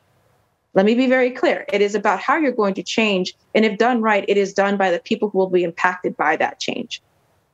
right? So that's one of the biggest lessons, because a lot of people are hoping master planning stops development. It does not. It is a guide for how to change and develop and maintain a neighborhood if done right. Then there's also questions, at least for Charlestown, we learned this, who's at the table matters. What we didn't have as much of, maybe because we have a little bit more room, is BPS. So I don't know if you have enough education facilities or not in Allston-Brighton, or if that would be a priority for you. I know that, Councilor Braden, you've been working so hard on the pilot and making sure you have good neighbors in the higher education institutions. But in as much as you're trying to make sure that there's a maintained good neighborhood, or that some of the younger folks who are moving into AB feel that they can stay there, that has a lot to do with the education facilities that you have. So BPS needs to be at the table. They also have their own 10-year Build BPS program that is worth, I think, over $1 billion. So if that's not part of the plan that's happening in the neighborhood and there's a disconnect, you're going to find that they bump up against each other. I think right now we're in our, because of the pandemic, we've been delayed in East Boston, but now we're going square by square, and we're doing community outreach meetings, and we've done different ways to meet community where they are. So the planning is supposed to be community centered. So we've met at bowling alleys. We've met at different eating places, for inviting folks over for pizza, all of these different places with the attempt of trying to meet people where they are. Of course, I know you already know to have interpreters of more than one language there to make sure that the immigrant community is also centered. Not speaking English has nothing to do with not being able to vision a beautiful neighborhood, right? So the other thing we wanted to do is make sure that you are planning appropriately for traffic. It has to change. No, we are not immediately getting rid of all cars, but yes, if you plan for more cars, you will get more cars, and that's a dichotomy that we need to recognize and also stop. There's ways in which you can plan for increased mobility, which is more important than whether your constituents or whether folks are getting in cars. So that's another lesson learned. Finally, a couple things I wish we hadn't done as much of is when we had an open meeting for community to come in, developers happily came and sat down at the table with folks from East Boston and wanted to help us come up with plans. And I think that that's something I would kind of push back on if the BPDA and anybody else, when you see developers coming to the table, if they're coming, it should be to listen, nothing else, nothing else. And it's not because they're bad. It's just that if you really need community buy-in for a plan that is coming from community, those who are making money in this moment need to just be quiet. That's all. So I just wanted to kind of go through the list. We're in the middle of 2 different plans. Also, your geographic definition of where you want your plan to go is also key. We wanted all of East Boston, but for Charlestown, we wanted the core to be left kind of alone, where there's most housing, and the peripheral was where we felt that was more, we could be more aggressive. So your geographic definitions of where the planning should happen and where the massive changes should happen or not. Again, I don't know if you want all of Allston-Brighton or if there's certain areas and sections of it as well. Finally, I know each academic institution has their own institutional master plans. So you have master plans going on within your greater master plan. And so making sure the community is fully aware of all those commitments from those institutions to hold them accountable and to increase them would be the goal. So those are just some of the lessons I've learned in the recent master planning in both East Boston and Charlestown. So that was it. And thank you to all the folks and advocates for coming out. I know, Anthony, I had the pleasure of speaking at the Civic Association. I've had the pleasure and honor to work for Natalicia when I was at the Brazilian Immigrant Center, now the Brazilian Worker Center. So I used to commute every day on the B line from East Boston to Allston-Brighton, and got to know the community very well from the immigrant worker community sides especially. So it is a neighborhood that's near and dear to me, and the planning of and preservation of it is something that means a lot to me. Even though I'm District 1, District 9's in my heart. So that's it. Thank you, Councillor Edwards. Councillor Braden. Thank you, Madam Chair, and thank you for those excellent points, Councillor Edwards. It's really good to learn from your experience, of your recent experience with planning, and so. So this is a question for Lauren Shirtliff, BPDA. We've been talking now for an hour and a half, and you can see there's a level of serious concern and a really high level of interest in making sure that we learn from the mistakes and develop a vision that's inclusive and equitable going forward. So, in terms of capacity and the BPDA's response, what are the chances that we can get a community-wide master plan that integrates so many of the pre-existing studies to really envision a new future for Allston-Brighton that's community-led? So I'm not going to be able to fully answer that, as you can imagine, Councillor. I'm not the one that kind of makes the decision on where we push resources within any given fiscal year. That being said, as you know, we've already been discussing that there is still more planning that absolutely needs to be done. My charge is to help the planning team implement Imagine Boston, and we still have a long way to go. And if there wasn't a long way to go, there would be no point of having even the field of planning, right? We are excited, especially to dive into some of this. The challenge does remain one from a resources perspective. So I can just say, from my heart, I have been listening to everything everyone has been saying. And, there've been a lot of really great points raised. And I think that we actually see eye to eye on a lot of it. It's something I need to go back and discuss with Brian, our director, and our board, and, continue the dialogue that way. The other question I had was in terms of, the new affirmatively furthering fair housing zoning ordinance. I don't know how that's been incorporated into your thinking at the BPDA. Well, it is actually in the zoning now. So any large project, any PDA project has to comply with it. It's something we worked very closely, members of our staff, with Councillor Edwards and others, and we're really proud of the fact that we were able to get it into the zoning and kind of push for that effort. We're the first city nationwide that has done that. But I think it's going to be interesting to see also how it's implemented and what the future, looks like in the next 6 months, a year, 2 years. A lot of these things, from the ideas to policy phase, and then actually seeing, how it bears fruit. It's going to be fascinating to watch, and, rest assured, any project that comes, to the table has to now comply with it. Thank you. Madam Chair, in the interest of hearing from, we have a lot of folks signed up to give public testimony. If it's if it seems like the right time, perhaps we should take public testimony. Thank you. Wonderful. Yes, I'm trying to just think through if I had anything else that I wanted to sneak in as a question. Most of mine have been asked already.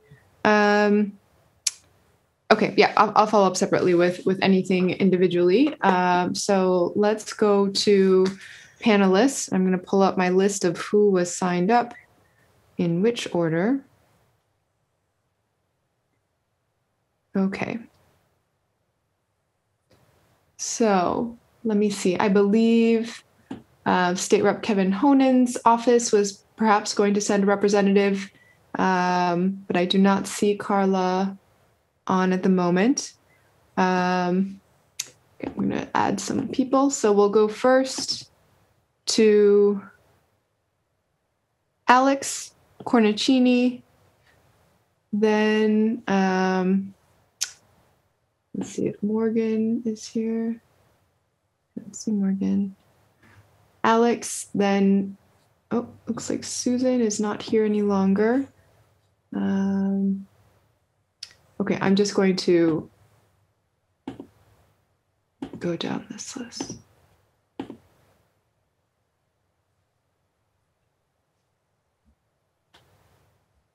Alex, then Susan, then Eva will be the first three. Thank you.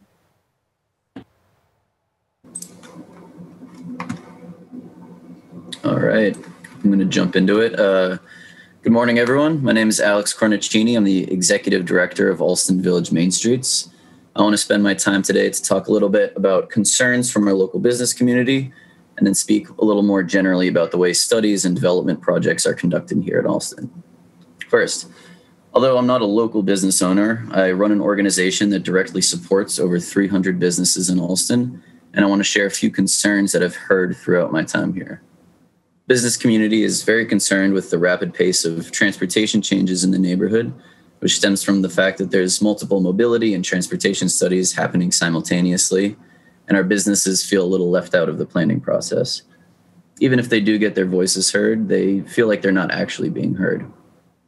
Many business owners have expressed concerns about the potential decrease in parking spaces that they and their employees will be able to use, like Scott said.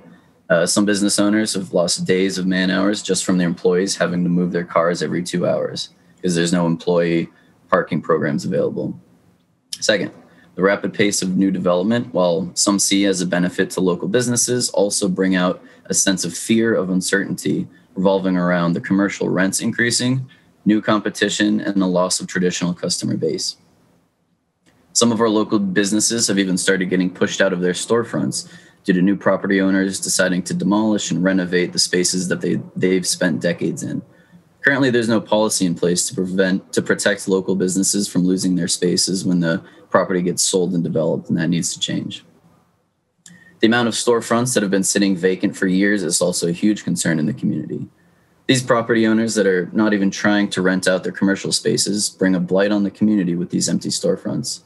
There needs to be some sort of policy that either incentivizes or penalizes property owners from sitting on commercial spaces. COVID relief has been a huge concern in the business community. These businesses have had to operate at half capacity or lower for most of this past year, while their rents have stayed the same. Now, while there were a number of great COVID relief grants from the city, the state, and the federal government, there needs to be more while we get back into the swing of things. And finally, there needs to be an overhaul around the way the city cleans up trash in Allston. We need more trash cans. We need more time and effort devoted to cleaning up our streets. It's not called Allston Rat City for no reason. And so in closing, you've heard from many different members of the Allston-Brighton community speak up today, and one thing seems pretty clear. Our community hasn't felt like they're able to keep up with all of the changes in the city. Like Scott said, it seems like we're fighting on 5 different fronts: housing, new development, transportation, mobility, COVID relief. While you see a very strong, united group of individuals and organizations that dedicate their time and effort to fighting for a neighborhood that they love, we've felt like the city and the state like to separate plans and approval processes to keep us disorganized. That's why this master plan is so important, and that's why the city needs to look at Allston-Brighton as one united community. Thank you. Thank you. Susan?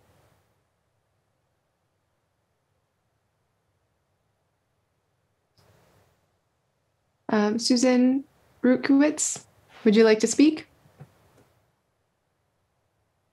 We'll go on to Eva Webster.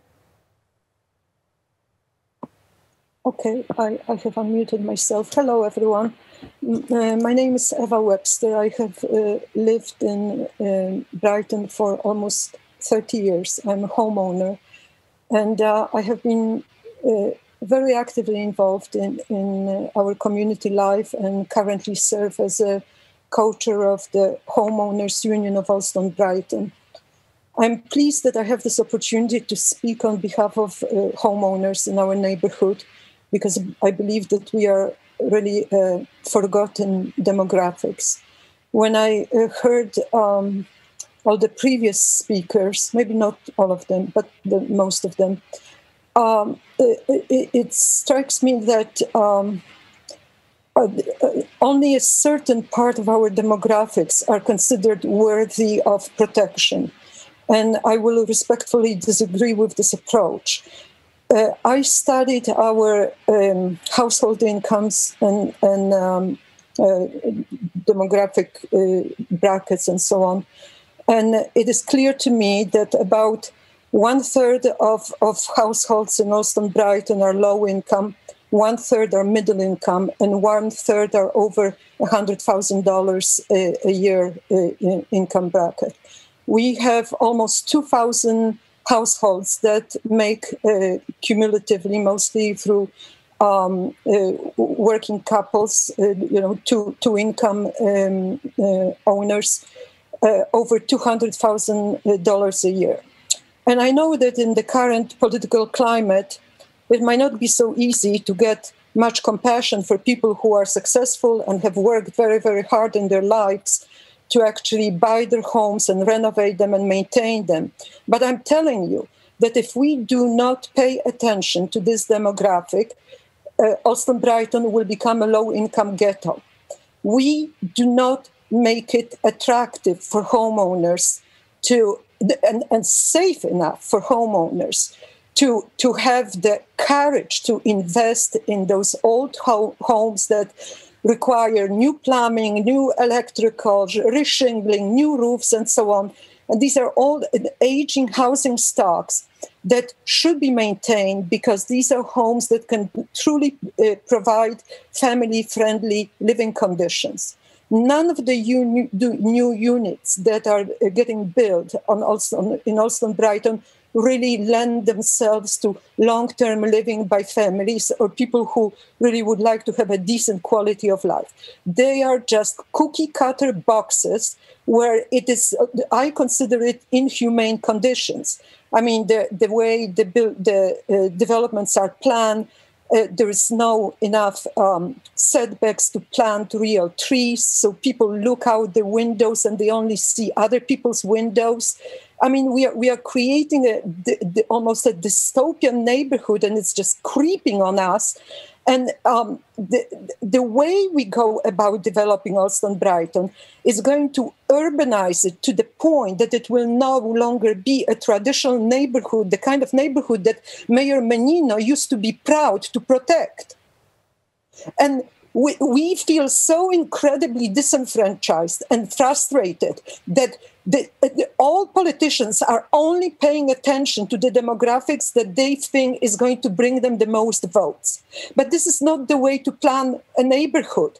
And you do not plan a neighborhood by having a parade of aggrieved party demanding that something is given to them that somebody else has to work for.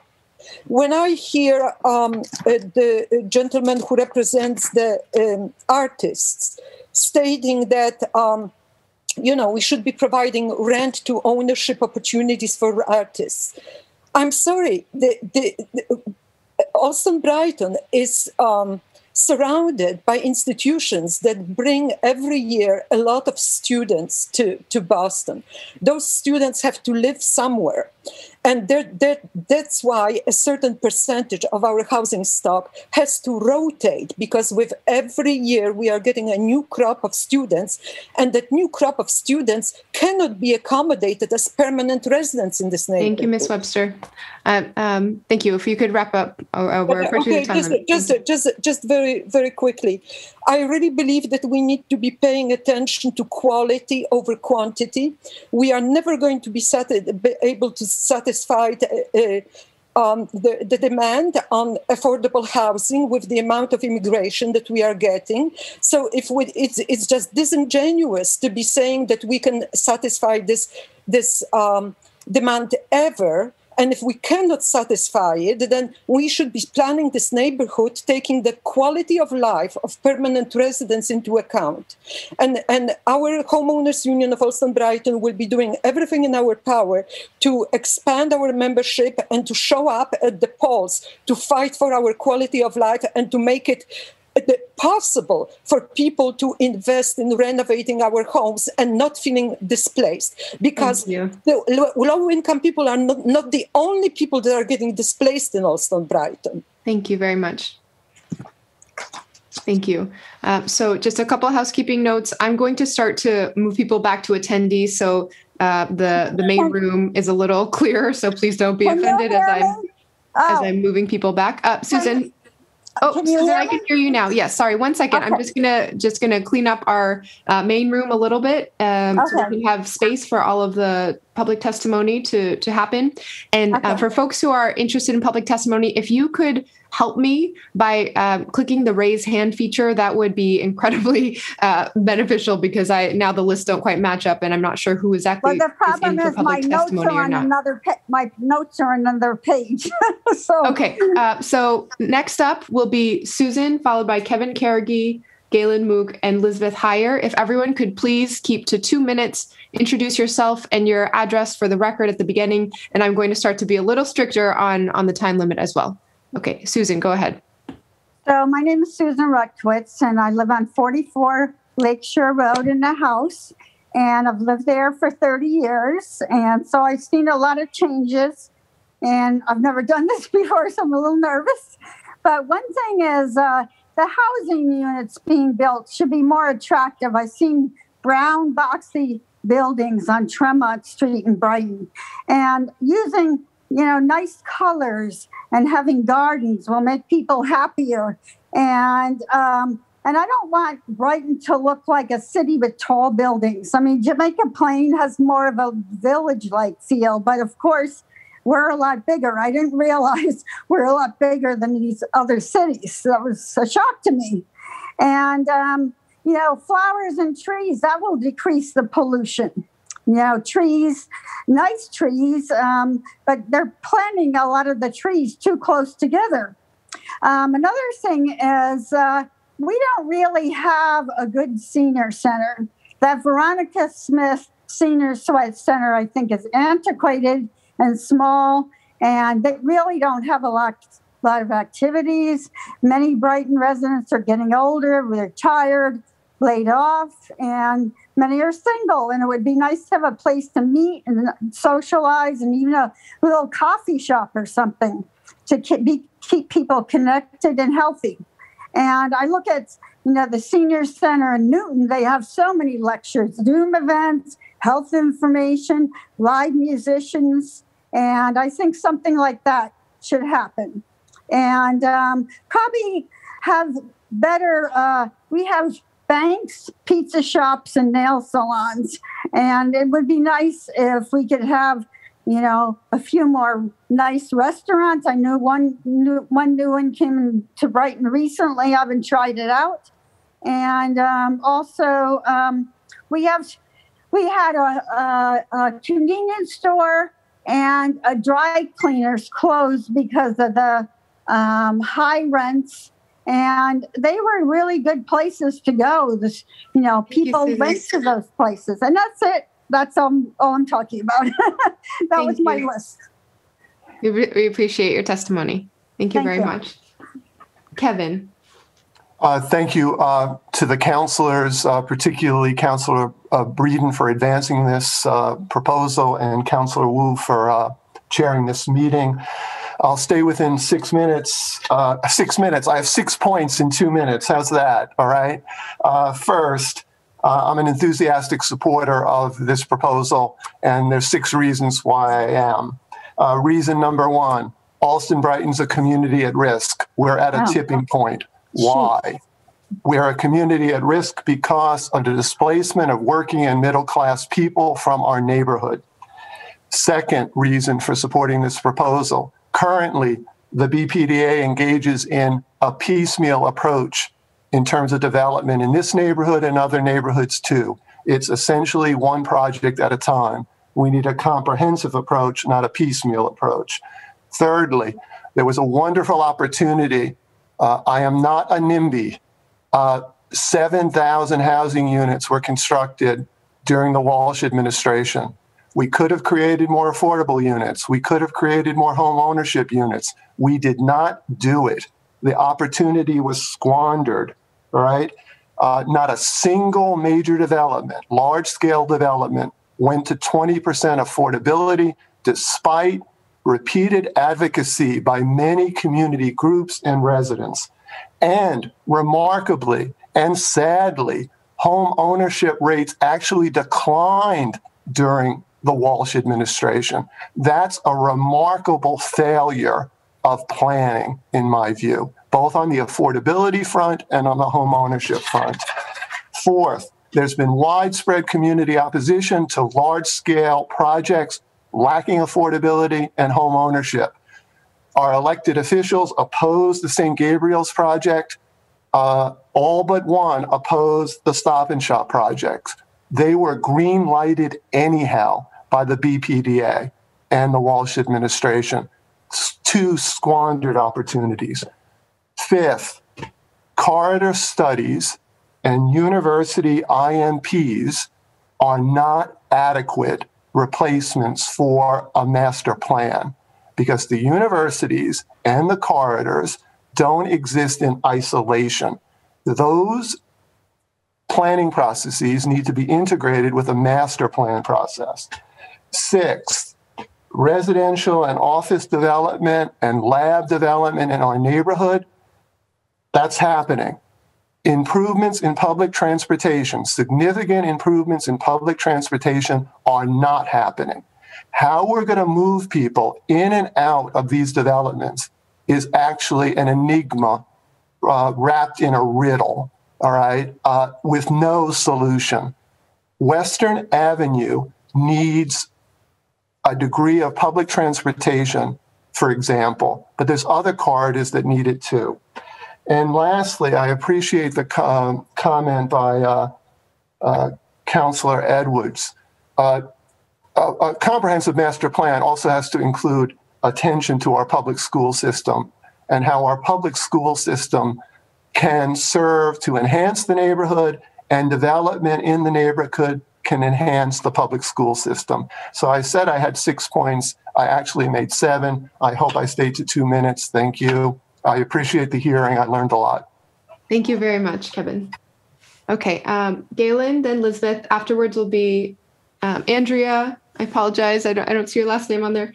Barbara Parmenter and Jill Rosati.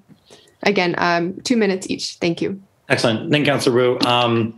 And for Councilor Breeden for calling this. Can you hear me okay? Quick thumbs up.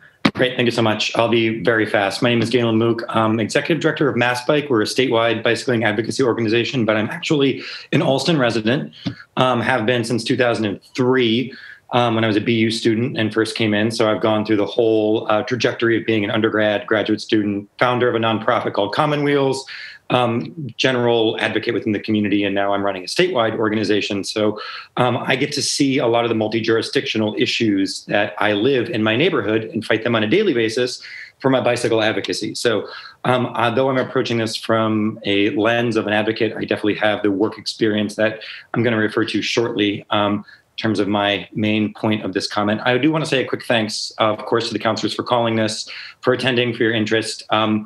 And to the BPDA, specifically Tad and Gerald and a few others who have been putting a lot of hard work into trying to consolidate this piecemeal based off the boxes with which they have to operate in. And I'm going to say that they are wonderful public stewards and their box is too limited. So hopefully this conversation can actually be an expansion of their work to say what can be overlapping so that they aren't just limited to mobility or aren't just limited to one institutional master plan, but really are holistically looking at this collectively. I do want to mention a quick point of thanks to Councilor Mejia for mentioning the diversity in Allston and Brighton. We do have a lot of diversity, economic diversity, racial diversity, age diversity. It is probably one of the most diverse neighborhoods in the city based on the way that it is built. And the institutional pressures that force some of these hard challenges also then do produce a lot of good diversity. So I do want to give a nod to that. And then also a nod to Councilor Edwards. I really appreciated that she said that we shouldn't even have to have a hearing about this. This should just be automatic. If a zoning code is more than 30 years old or about to be 30 years old, it should automatically be looked at by the city of Boston. I appreciate the fact that we go through the public process, but we didn't need to spend 2 hours deciding we're going to do this. So I think that is key. My main point I want to make here is the institutionality and the multi-jurisdictionality of Allston and Brighton. It is not just the city of Boston. So my main encouragement here is to engage the DOT, the MBTA, the state highway, the DCR, as well as the institutions of Boston College, Harvard University, and BU, because they, more than the city, can direct what happens in transportation, can direct what happens in housing, can direct what happens in the school systems. So I'll leave my point at that by saying that, frankly, all of this needs to be wrapped all together. Everything is regional. Housing is regional. Schools are regional. Specifically, transportation is regional, and safe transportation is key. And I'm going to say, as a bicycling advocate, I've been very appreciative of all the great work the city of Boston has done to make safer cycling, but it doesn't do a lick of good once you hit the DoubleTree, because that's MassDOT and DCR, and it's a death trap. So in order to really make a holistic approach of a master plan, it shouldn't just be the city of Boston that we have to this table, but we need to do whatever we can, from the mayor to the city council, to really twist some arms to make sure that the state players and the institutional players are coming to the table just the same. And with that, I know it's time, so I really appreciate your work here, Councilor Wu, and everybody for all the work going on out there. Thanks, Galen. Elizabeth. Hi, thank you. I'm Elizabeth Heyer, and I'm Chief of Real Estate and Innovation at Two Life Communities. I live at 25 Freeman Street in Auburndale, but I work at Two Life's Brighton campus. And I want to thank Chairwoman Wu and the members of the Committee on Planning, Transportation, and Development, as well as Councilor Breeden and the BPDA, for the opportunity to testify today in support of the proposal for an Allston-Brighton Master Planning and Zoning Initiative. Two Life develops, owns, and operates affordable supportive housing for low-income older adults, including our largest campus, which is located in Brighton, in the kind of nook between Chestnut Hill Ave and Wallingford Road. And I can say that I'm confident that I speak on behalf of many, if not all, of our residents in saying that an Allston-Brighton master plan that is inclusive of expanded affordable housing options with supports for older adults is an urgent need and a really high priority. In the words of one of our residents recently, she said, "Instead of being afraid of what might happen to me tomorrow, I look forward to tomorrow and the next day and the day after that. And I haven't felt this way in many years." And this is what the staff and neighbors at Two Life mean to me. And I think this particularly is true during the past year in COVID, when living in a supportive community setting, we were able to support our residents in ways that older adults who live at home alone were really not able to receive. So I want to applaud the city of Boston for its commitment to being an age-friendly city. And as an age-friendly city, Boston and the Allston-Brighton neighborhood have a terrific head start to a master planning effort that takes the issues of age-friendly into consideration. And the age-friendly Boston Action Plan that was recently created is a really terrific blueprint for how to make Allston-Brighton the best neighborhood to live and age in through the 5-year process that they outlined to adapt structures and services to be more accessible and inclusive to residents of all ages and all abilities. Thank you. If you could wrap up, thanks. Sure. I would just recommend that the Allston-Brighton Master Plan address all the domains, but in particular with a focus on housing. This is important from a demographic perspective. An estimated 20% of our residents will be over 60 years old by 2030. And many of them fall at an income level that's well below the poverty level, which makes it really hard to pay for housing and care and all the kinds of things that keep people out of institutions. So, I really believe that a master plan that focuses on these age-friendly elements, and in particular focuses on how to create more affordable housing for lower-income older adults, is especially important. So I'll wrap up there. I have a lot more data and things I think that could be shared around why this is so compelling. And we look forward to participating in the process and bringing that really important information to the table as we think about Allston-Brighton as an age-friendly community. Thank you. Thank you. Andrea.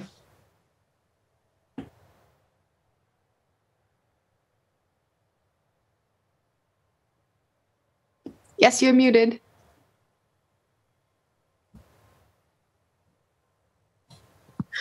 Hi, my name is Andrea Howard. I'm the CEO of the West End House. We are an independent boys and girls club in Allston.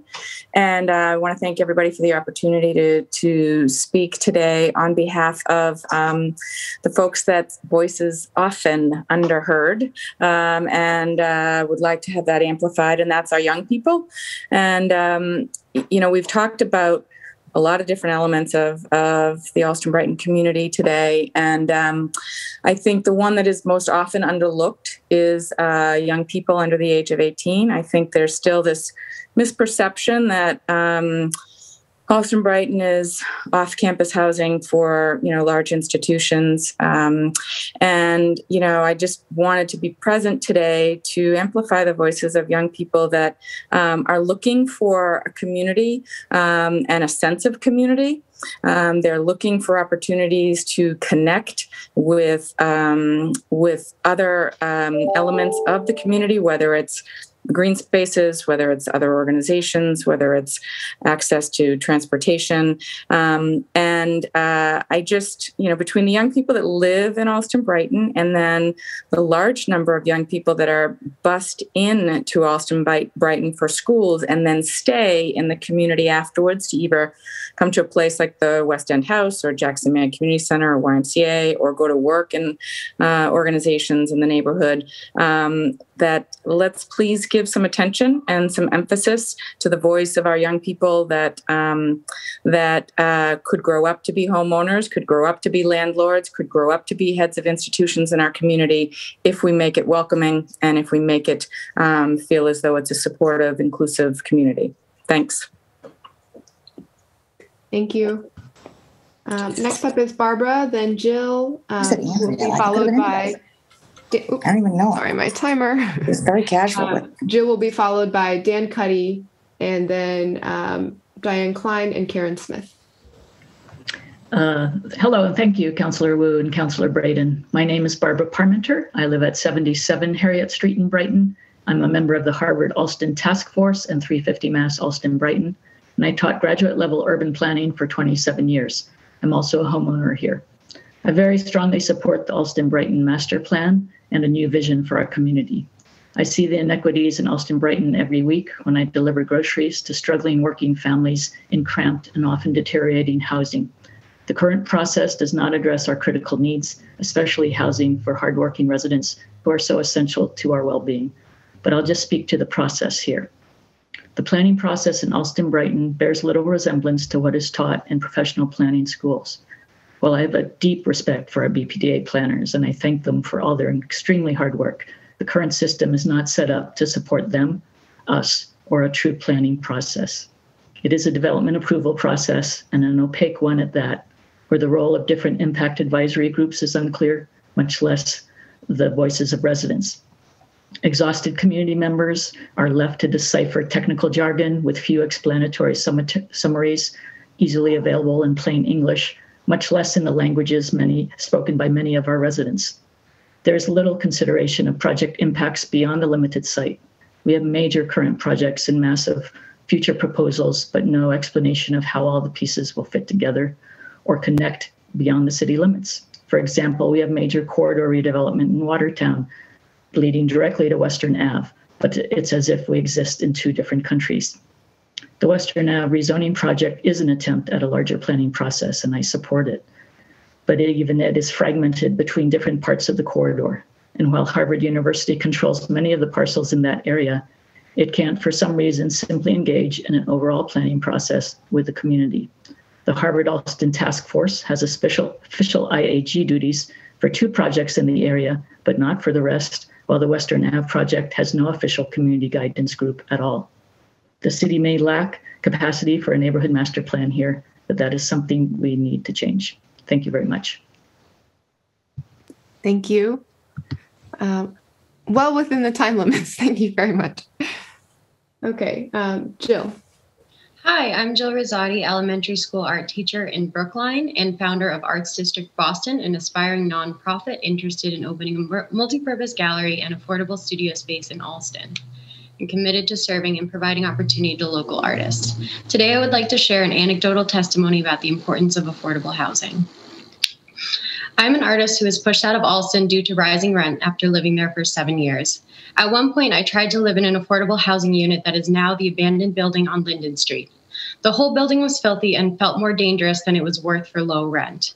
There were shared bathrooms, kitchen, and living space. It is not fair to expect people to improve their stature in life when they don't feel safe or can't stay clean or even look presentable enough for a job straight out of their front doorway. Affordable housing is also a women's right issue. I moved in with someone I didn't know as well as I thought I did, so I could split the price of a room and keep my jobs. There were some nights I spent hiding outside in the dark several blocks from where I lived because it was safer than staying in my house. I was trapped in this living situation due to rent prices.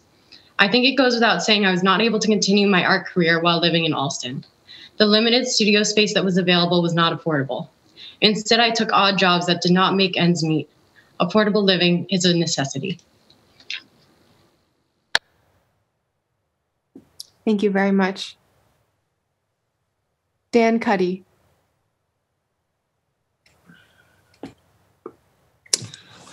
Thank you, Councilor Wu, Councilor Flynn, Mejia, Edwards, Flaherty. Thank you, Councilor Breeden, for proposing the first master plan in Allston-Brighton study. My name is Dan Cuddy. I'm Community and Government Relations Director at Brighton Marine, a veteran network community. I'm a lifelong resident and homeowner in Allston-Brighton. I want to make a public comment to help ensure the master plan is approved and to address the need for equity, diversity, representation, and inclusion. There's a major focus on new development to meet the needs of Allston-Brighton community. I want to thank Councilors Breeden for proposing this Allston-Brighton master plan so the impact advisory groups can be well informed to advocate for our neighborhood with these contractual community agreements with clairvoyancy. In order to meet the needs of the long-term residents and families living in mixed affordable housing now and in the future, I'd recommend welcoming community environment that has programming and services aligned specifically with updated public entities and facilities, such as our schools. We just really need stronger school programming. We have to really advocate more for our Black and Brown populations.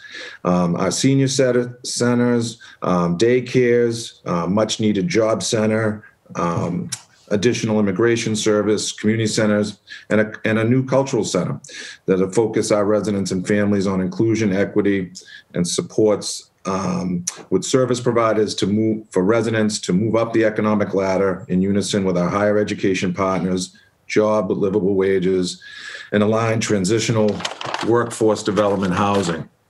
We identified in our local affordable housing families and youth living in Fidelis Way, Commonwealth Tenants, Faneuil Gardens, housing have been underserved before and during COVID. The youth have been isolated and fallen behind beyond our suburban neighbors. In addition, our schools have been insufficient, underfunded, and our local community center that serves these families and youth is scheduled to be closed or displaced next year, along with the Jackson Mann Middle School and Elementary School and the Horace Mann School for the Hearing Impaired. The Jackson Mann serves the entire neighborhood, but specifically those living in our local affordable housing. I propose the rebuilding of a new community center and cultural center in the master plan that meets the needs of the immigrant families, populations, and welcomes and supports Allston-Brighton diversity and unity. There's 3% African-American, according to the Allston-Brighton Mobility Study, as the second largest neighborhood in Boston. That's not enough welcoming. In respects to streamlining workforce development, job training for adults, young adults, 18 plus, and youth, Allston-Brighton needs a devoted training provider and job placement agency. We need to provide job trainings for our local life sciences companies utilizing Boston Neighborhood Job Trust with linkage monies. Programs for our local residents. We need to research transitional housing to add launch programs with earned income waivers, rental waivers, combined with financial literacy training. So when local residents fulfill their career ambitions, don't immediately have increased rents and mixed affordable housing for up to 3 years to save, earn, and potentially buy to retain families. Thank you. Final thoughts. The master plan proposed by the Council Breeden allows our community to be more welcoming, culturally dynamic, and potentially streamline assets in a neighborhood where you can walk, shop, work, play, live. Thank you very much, Council Wu, Council Breeden. Thank you. Thank you, Dan. Okay, next up, Diane Klein, followed by Karen Smith, Bruce Klein, Michelle Duval, Eileen, and then that's all I have in terms of people who have raised their hand to speak. So we'll do one pass through at that point if anyone else would like to join public testimony after that. Diane. Hi, hello. My name is Diane Klein. As a board member of the Brighton Allston Historical Society and co-chair of the Preservation Committee, I would like to testify on the importance of preservation in our community. Members of the Historical Society consider demolition part of a disturbing trend, gradually changing the historic fabric of our neighborhood. Over the past few years, the Preservation Committee has been writing to the Landmarks Commissioners more and more frequently to express our concern over the demolition of older homes in our neighborhood. When developers request the demolition of a beautiful Queen Anne or shingle-style home, they frequently propose to replace it with a large apartment building. This not only reduces the historic fabric in our neighborhoods, but it is usually accompanied by the loss of trees and green space, as these new larger buildings are built close to the property edge in order to maximize the number of units they can accommodate. The architecture of these new structures does not complement the design of the existing older homes and changes the character of the street. Instead of demolition, we request developers to consider additions in the back of the property if that's possible. Even if they are sometimes in less than pristine condition, demolishing these older homes and replacing them with denser and larger structures is of great concern. We understand that no neighborhood stands still and inevitably evolves over time, but we believe that new growth can be better accommodated through developing sites such as the former rail yards or the Boston Landing site. Thank you very much. Thank you, Diane. Karen? Hello, thank you, Councillor Wu, Councillor Breeden, and members of the committee. I appreciate this opportunity to have one more chance to advocate for a master plan for Allston-Brighton. This is not the first time, but I hope that this is successful. And in a word, I support what others have said, but this is not just a nice to have desire. We need a master plan. We have the evidence that what we're doing so far has failed. We really need a master plan. And the evidence is that we are not having the improvements in home ownership percentage. We're not having the increase in affordability that we need. Every day that we don't have this, we are falling further behind. So I didn't tell you a little bit about who I am. I'm Karen Smith. You see my name on the board. I've lived in Allston-Brighton my entire life. I'm a homeowner now. I rented as a younger person, lived here with my family, have raised my own family here, have been active in many community events and activities and initiatives over the years. And currently I'm on the board of McNamara House, so I'm feeling quite attuned to the needs of our older residents and echo much of what has been said about the need and the desire for people to age in community and stay here and have it be safe and wonderful and not another time of anxiety in life. I will submit written testimony and just focus on a few points here, again, because so many wonderful points have been made about why we need this master plan. And I do want to say that I fear that what has made Allston-Brighton so special is eroding. And this has been a community that throughout my whole life, I've seen it be a place where people can stay and yet remains open and welcoming to many new people across the range of incomes, where they come from, how long they want to stay here, why they're in Allston-Brighton. And there's always been some way for people to belong and participate. And as I see the results of the development, this onslaught, that really seems to be eroding again, day by day, project by project. And not for lack of goodwill and trying by talented BPDA staff, but all these individual plans, they're not coordinated, they're not integrated, and it's not based in the people who live here, which is the greatest resource. I just want to point out the number of people that are attending this hearing, and it's been alluded to, but I want to make it more concrete what it means to live in this neighborhood and advocate for it. I think many of the people that you've heard from here today, many who are probably listening and not speaking, many who would like to but couldn't attend, spend countless hours. When I think about community people who spend anywhere from 5 to 20 and more than that for some, doing community volunteer work to protect and preserve our community, to let it thrive and prosper. That's a pretty astounding commitment. And yet we're still feeling that we're failing and we need more help from a master plan to preserve it.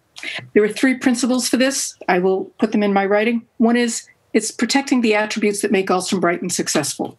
Allow people to remain and stay active. An example, if we don't put sufficient buffer zones... Carrie, I'm sorry, we're over time. Could you wrap up?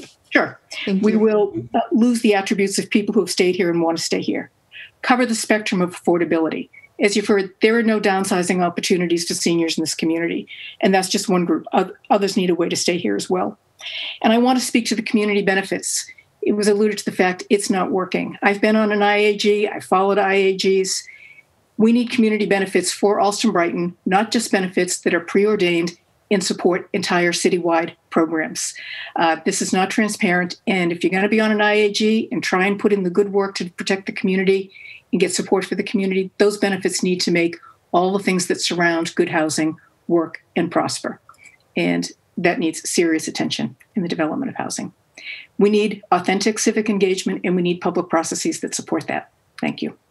Thank you very much. And please, I'm so sorry to keep cutting everyone off with the time limit. If you are able to email the, if you had prepared remarks and would like to email them to us so the counselors can make sure it's entered into the full record, please make sure to do that, and we will attach it to the full public record of this hearing as well. Okay, next up, Bruce Klein, Michelle Duval, Eileen, and then DB Reef.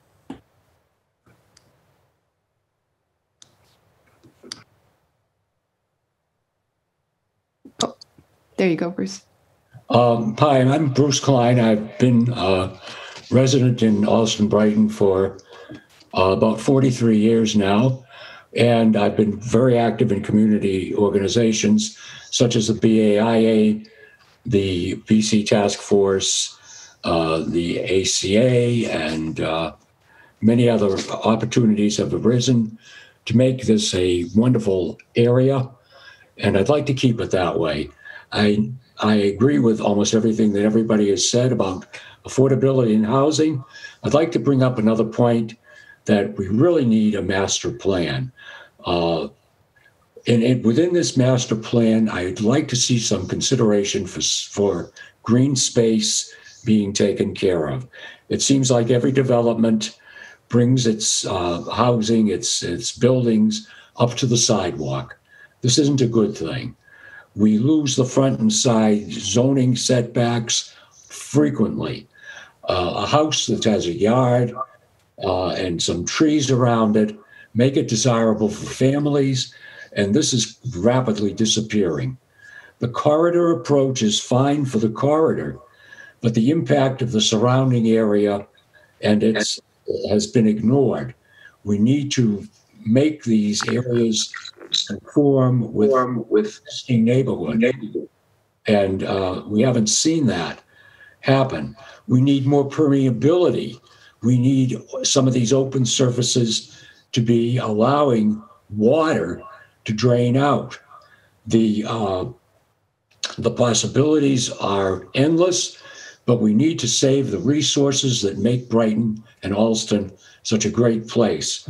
The river is constantly being threatened by increased development, and we need to place permeability, drainage, and other items regarding the production of oxygen by natural resources to be allowed. Thank you very much for hearing me. Thank you. Michelle. Hello, everyone. Thank you, Councillor Brereton and the Boston City Council for allowing me this opportunity. My name is Michelle Duval, and I am the director of the Adult Education Program at the Gardner Pilot Academy, a full-service community hub school in Allston, whose mission is to provide learning and social opportunities, as well as health and other community services. Our adult education program, in which we teach adult residents of Allston-Brighton English as a second language, is part of Gardner's extended service programs to realize the mission and vision of the school. Our 7 ESOL classes range in level from literacy to advanced. We serve approximately 100 adult learners from over 15 countries, ranging in age from 18 to 75. With adult education levels varying from none to advanced degrees. We also run an English for Entrepreneurs class to help immigrant business owners improve their language and business skills. Our purpose is also to connect all of our students, regardless of immigration status, to a variety of community resources, including housing, healthcare, food, and immigration services. Due to a lack of community resources, we historically have had a 1 to 2 year wait list of 70 to 80 community residents. We are also aware of gaps in access to workforce development programs due to legal status. As of 2015, approximately 1/3 of Allston residents were immigrants. These immigrants play a large role in the economic viability of our neighborhood. Adult learners are an essential part of the community, which strengthens itself. Which strengthens itself by supporting and promoting adult education. To this end, the Allston-Brighton Adult Education Coalition, of which Gardner is a lead member, works to ensure continuing educational opportunities to our neighborhoods. According to the National Coalition for Literacy, better English skills improve the welfare of both children and their families and lower the rates of chronic disease and reduce hospital visits. Therefore, supporting adult education and its learners is life-transforming support. Thank you very much. Thank you, Michelle. Eileen?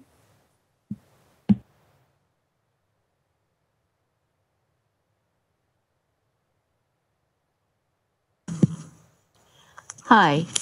Thank you very much, Councilor Wu and Councilor Breeden, for having this hearing. I'm Eileen Hubin. I've lived on Quarry Road for 44 years last month. We have a house, although I grew up in apartments. I've been on the board of the homeowners union. I've been somewhat active in back, and I'm part of the Quarry Hill Neighborhood Association. We are on the Brookline border, which means we're the orphan of an orphan neighborhood. Allston-Brighton is often called an orphan neighborhood. We seem to be disjointed from other people in Boston understanding us. I appreciate all the things I've heard at this hearing. I've learned a lot. I agree with about 98% of all the things that have been said as being important. I'll try to bring up a couple of things that weren't mentioned. I wish this impetus had been about 10 years ago, before the tsunami of development began, because that's when it needed it, to put the cart, instead of putting the cart before the horse. About 120 years ago, when the streetcar lines were put out to the streetcar suburbs of Brookline, Allston-Brighton, and Watertown, the infrastructure was put in first. First you had the streetcars, then you had the development, which also included planning for little retail sections of the neighborhood for needs of the neighborhood to be dealt with. So you had the infrastructure first and then that. Here we've had the mobility study after a large amount of development, and again, this after. The last zoning that was done for this neighborhood, the last major zoning, and there's been revisions, well, it may have been more than 30 years ago. It was a very careful effort of citizens and BRA staff and city staff, and I believe they had some urban planners, to prevent, after some development in the 70s and 80s, to prevent exactly what we're facing now. Thank you. If something had been observed, then I think we wouldn't be in as much of a crisis as we are now. Variances have been given on all the large projects, and PDAs allowed, where giving variances for the allowed reasons would not have happened, because they weren't allowed reasons, and it would have slowed down the development. Thank you, Eileen. Several economic cycles, and we have an overheated real estate market where families who actually could afford to buy a house go to buy a house, and even if they have cash, they're competing against developers and investors who want to buy for cash, and they can't compete even if they don't. And most of them also obviously have an approved mortgage, but that doesn't compete against these cash buyers who are overpaying. Okay, Eileen, could I ask you to wrap up, please? I'm sorry. Sorry, my granddaughter's in the background. So I lost my train of thought. 1 second. We need to have incentives from the city that will make it worthwhile for developers, and also the funding that they claim they can't get, for example, for condos, to incentivize having the funding for condos, for homes, for townhouses, for renovating the existing housing stock that needs renovation instead of replacing it. And these are the kinds of things we need for housing in order to have or go back toward what Allston-Brighton was once the affordable area of the surrounding line, and people who couldn't afford to go there could afford here. For the last 10 years, that's no longer been the case, and we need to work to incentivize I forget the initials, but having the percents of supposedly affordable housing is a Band-Aid, and to incentivize having housing that really is affordable for the people and their earning and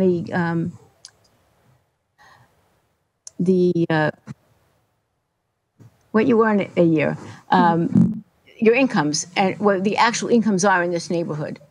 Thank you very much. Thank you, Eileen. DB will be followed by Michael Kane and then Kotomori. Oh, DB, you're muted. Hi, everyone, and thank you, Councillor Breeden, for calling for this hearing, Councillor Wu, and all the other councillors who have participated. I'd like to address the issue of housing through two policy lenses. One is planning and one is taxation. The first experience I had with the then BRA was the long, painful process of the Boston College Master Plan. In the end, I'm not sure how many acres of green space were destroyed for baseball stadiums. And the selling point of that plan was that they would house 95% of their students, and it included building a dormitory on the old baseball field. That dormitory was never built. There's a football thing there now. And then the most recent experience I had was the largest development in Allston-Brighton, the Stop and Shop development for tall buildings. The first one was all rental, no home ownership, and zero affordability. The second was offices, so you might say that was zero affordability, and that was phase one. And then in phase two, the third and fourth buildings would be built with maybe they said 18%. I asked the question, are they obliged to build those buildings with that level of affordability? And of course, there was no answer because they're not. And so my first policy suggestion is developers are obliged to build what they say they will build to get approval. And then the taxation issue I'd like to address is is a very large house on Lake Street. In fact, it was owned by the man who named Chandler Pond, Mr. Chandler. The homeowner moved, but did not sell it. He rented out 10 bedrooms at $1,000 each. So that's $10,000 a month revenue. But that building was still taxed as residential when it, and many, many, many buildings in Allston-Brighton and the city, they're business investments. They should be taxed at the business rate. And I think that will make them less attractive as investments.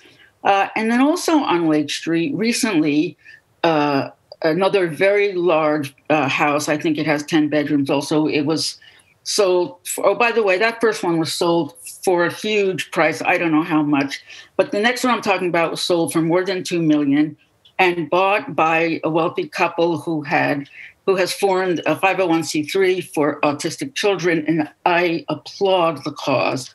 This is not about that cause at all. But by buying it for their 501c3, they took it off the tax rolls. And that's something else that affects Allston-Brighton. Houses are being taken off the tax rolls, and that takes that house out of the housing stock. Another house where families could have lived but haven't. And thank you for my extra seconds. And thank you again. Thank you. Michael? Great. Thank you, Councillor. And thank you, Councillor Breeden, for inviting me to speak on the expiring use subsidized housing dimension. My organization is the Mass Alliance of HUD Tenants. We're a tenant union. We have current groups at Reservoir Towers, Warren Hall, and Babcock Towers. But over the last 20-some years, in the city, we've saved about 8,000 units, one building at a time, but we've lost 2,300, and more than a fourth of them are in Brighton. Brighton has by far the largest number of lost units. A total of 650 previously subsidized apartments have been converted to market. I don't have time to go through the list, but currently, we just won a 10-year extension at Reservoir Towers for 145 seniors, but that's a building that's mixed with market rate, mostly students, mostly graduate students from other countries. And there was a real risk, there still is, that will be converted to student housing down the road.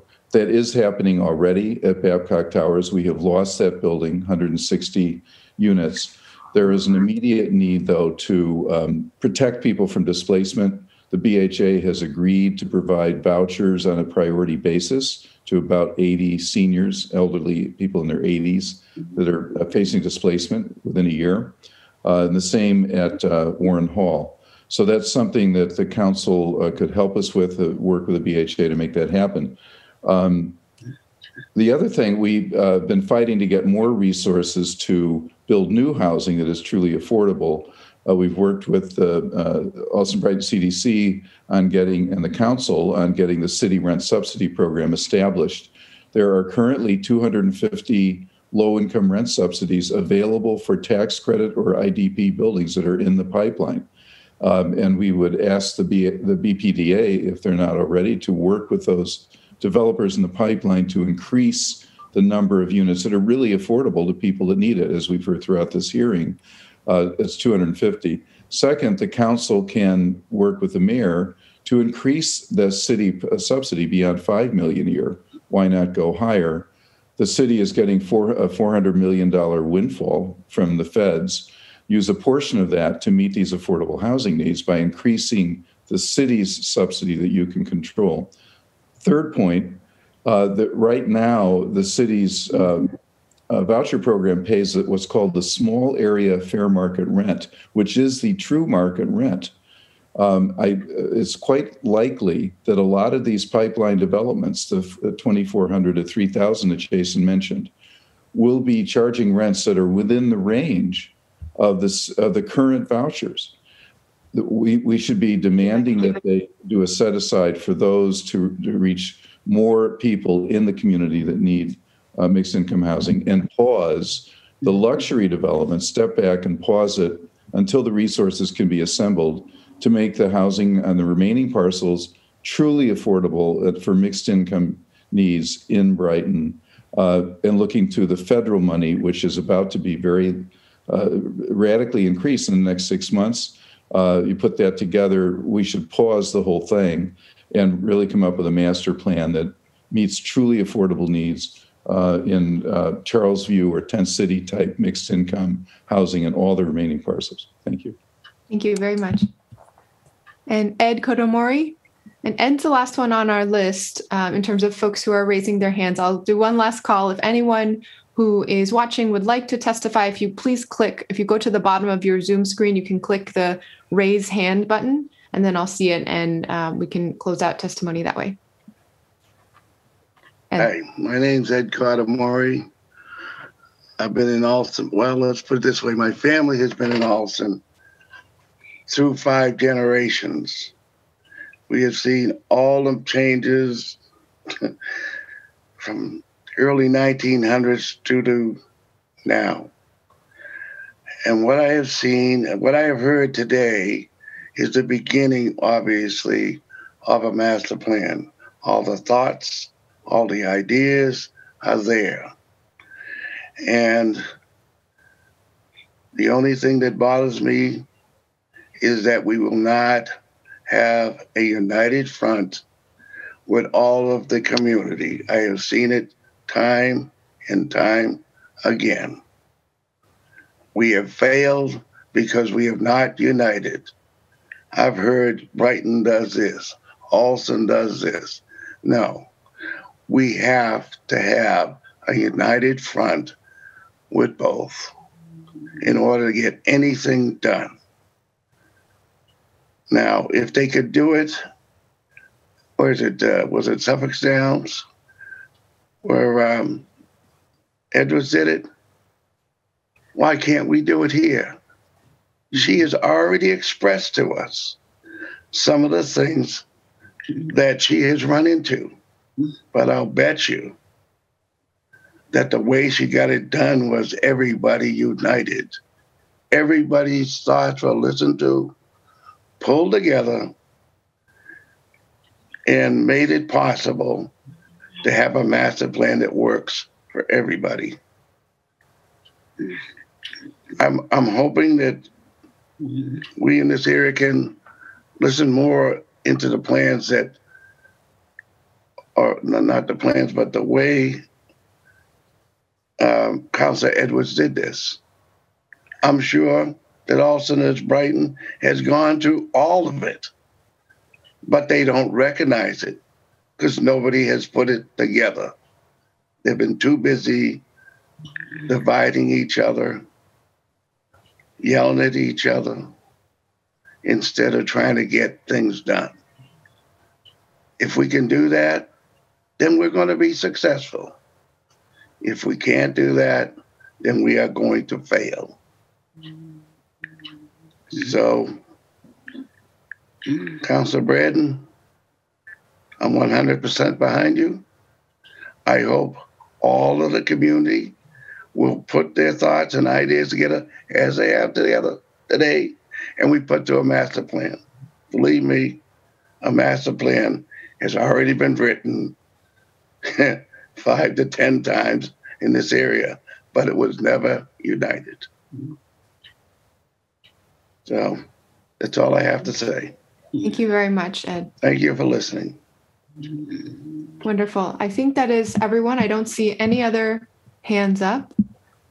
Michael, is this to speak again or to just from before that your yellow hand up? Oh, okay. Got it. Wonderful. So, hold on. One more hand. Okay. I think everyone who's wanted to speak has spoken, and thank you very much. I'll go to Councilor Braden for a closing statement. Thank you, Madam Chair, and thank you. A huge thank you to everyone who's participated this morning, our colleagues from the BPDA and DND, all the panelists and all the folks who've taken time to come on and give us their thoughts on the future of Allston-Brighton and the need for a master plan. I think really the takeaway message from me is that we need an integrated, comprehensive master plan to take into account housing, green space, climate resiliency, affordability, workforce development, schools, food access. You know, planning is more than just about zoning, which dictates height and density. Planning is about envisioning a community that is inclusive, diverse, and a great place to live, to raise a family, to grow old, to work, to come to school. And I really hope that we can move this process forward and have a comprehensive master plan and a community-driven comprehensive master plan for Allston-Brighton. This is the first of many conversations. I hope that we will continue to engage in this process. And I want to thank Councillor Wu for her support today. Thank you. Thank you, Councillor Braden, and thank you to everyone who came in and testified and spoke with us. We look forward to continuing the conversation. And one last note. We have some video testimony. I nearly forgot. Thank you so much to Carrie from Central Staff for reminding us. So we can go to video testimony at this point. I'm sorry, and then we will. Thank you, Councillor Braden, for the, from my part, premature closing. But we'll do that, and then we will adjourn this hearing.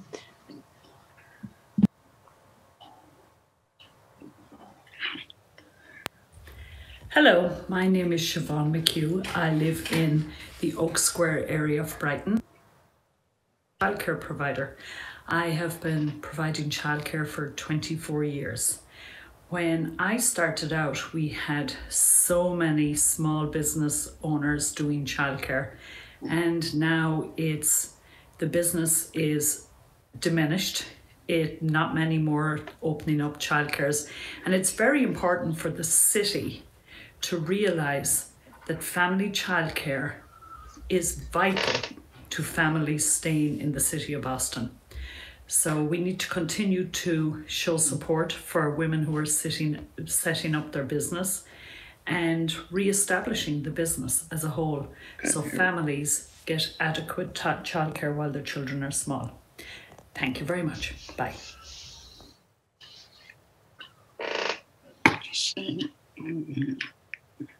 Hello, my name is Jasmine, and I'm a high school age resident of Allston-Brighton, as well as a member of Boston's Mayor's Youth Council. And I'm standing here today to say that I strongly support the zoning initiative for Allston-Brighton because I think it will be an immensely important asset in amplifying youth voices and allowing youth input to reach the brainstorming and decision-making tables before kind of buildings and developments just start popping up. And youth perspectives are immensely important, right? Because youth and young people are ultimately the future of the community, and they also grow up around all of these developments, so they should have a say in what their life looks like in the future.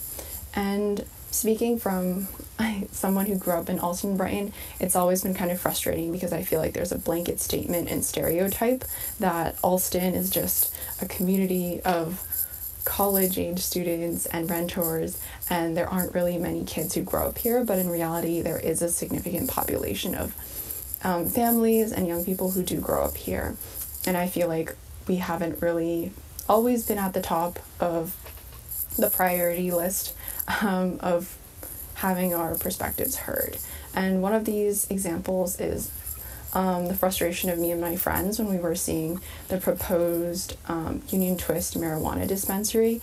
And what's really frustrating is that as a student, we know that where that proposed marijuana pot shop is going to be is where a lot of BPS elementary school and high school students wait for the bus to gather. And so that has always been kind of a really large frustration for me and some of my friends that grew up here, because we just don't feel like our opinions have really reached the table and have been valued at all. And so I think as a youth resident, I just really stand behind this initiative because I think it's something that I kind of wish I had before and will be really empowering for young people in Allston-Brighton. And especially for young people who, like me, might be the only English speakers in their families and kind of the representatives regarding families who may be growing up in Allston-Brighton. So thank you for your time today, and have a nice day. Bye.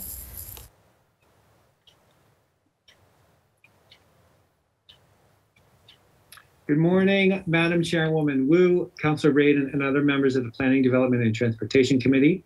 My name is Justin Brown, and I've lived in Brighton for the past 22 years. 3 years ago, I co-founded the Allston-Brighton Node of 350 Mass, a statewide climate justice organization. Though this list is not exhaustive, I'll take the chance here to speak about three things: what we can include, what we can undo, and how we can think. First, a master plan must include all the ways that we can meet our collective needs while living within the ecological limits of our bioregion. This means targeting a severe reduction in greenhouse gas emissions, increasing green space, and providing healthy, resilient, and affordable housing. I would like to see continued emphasis on multimodal transit planning for our region's corridors that emphasizes walkability, biking, and easy access to mass transit. I'd also advocate for the primacy of the Charles River in our planning decisions.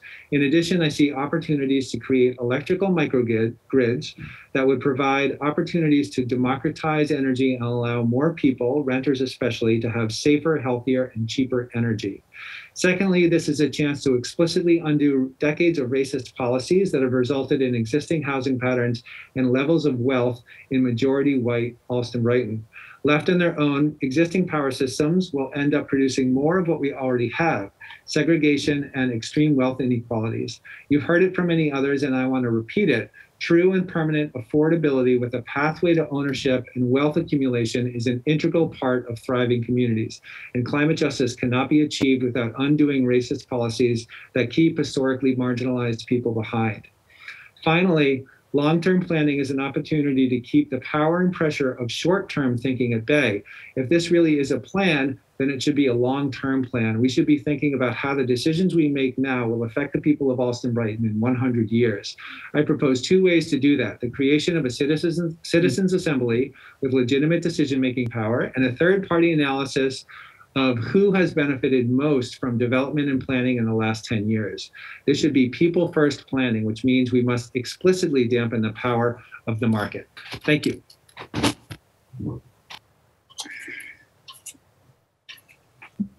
Wonderful. Okay. Thank you so much to our central staff team for making sure we got in that pre-taped and very important public testimony as well. Thank you again, Councillor Braden, our lead sponsor, and to everyone who joined us. I will gavel close this hearing on docket number 0214, a hearing on regarding an Allston-Brighton master plan and zoning initiative. This hearing is adjourned. Thank you, Madam Chair. Thank you. Thank you, everyone. Have a great day. Thank you, everyone.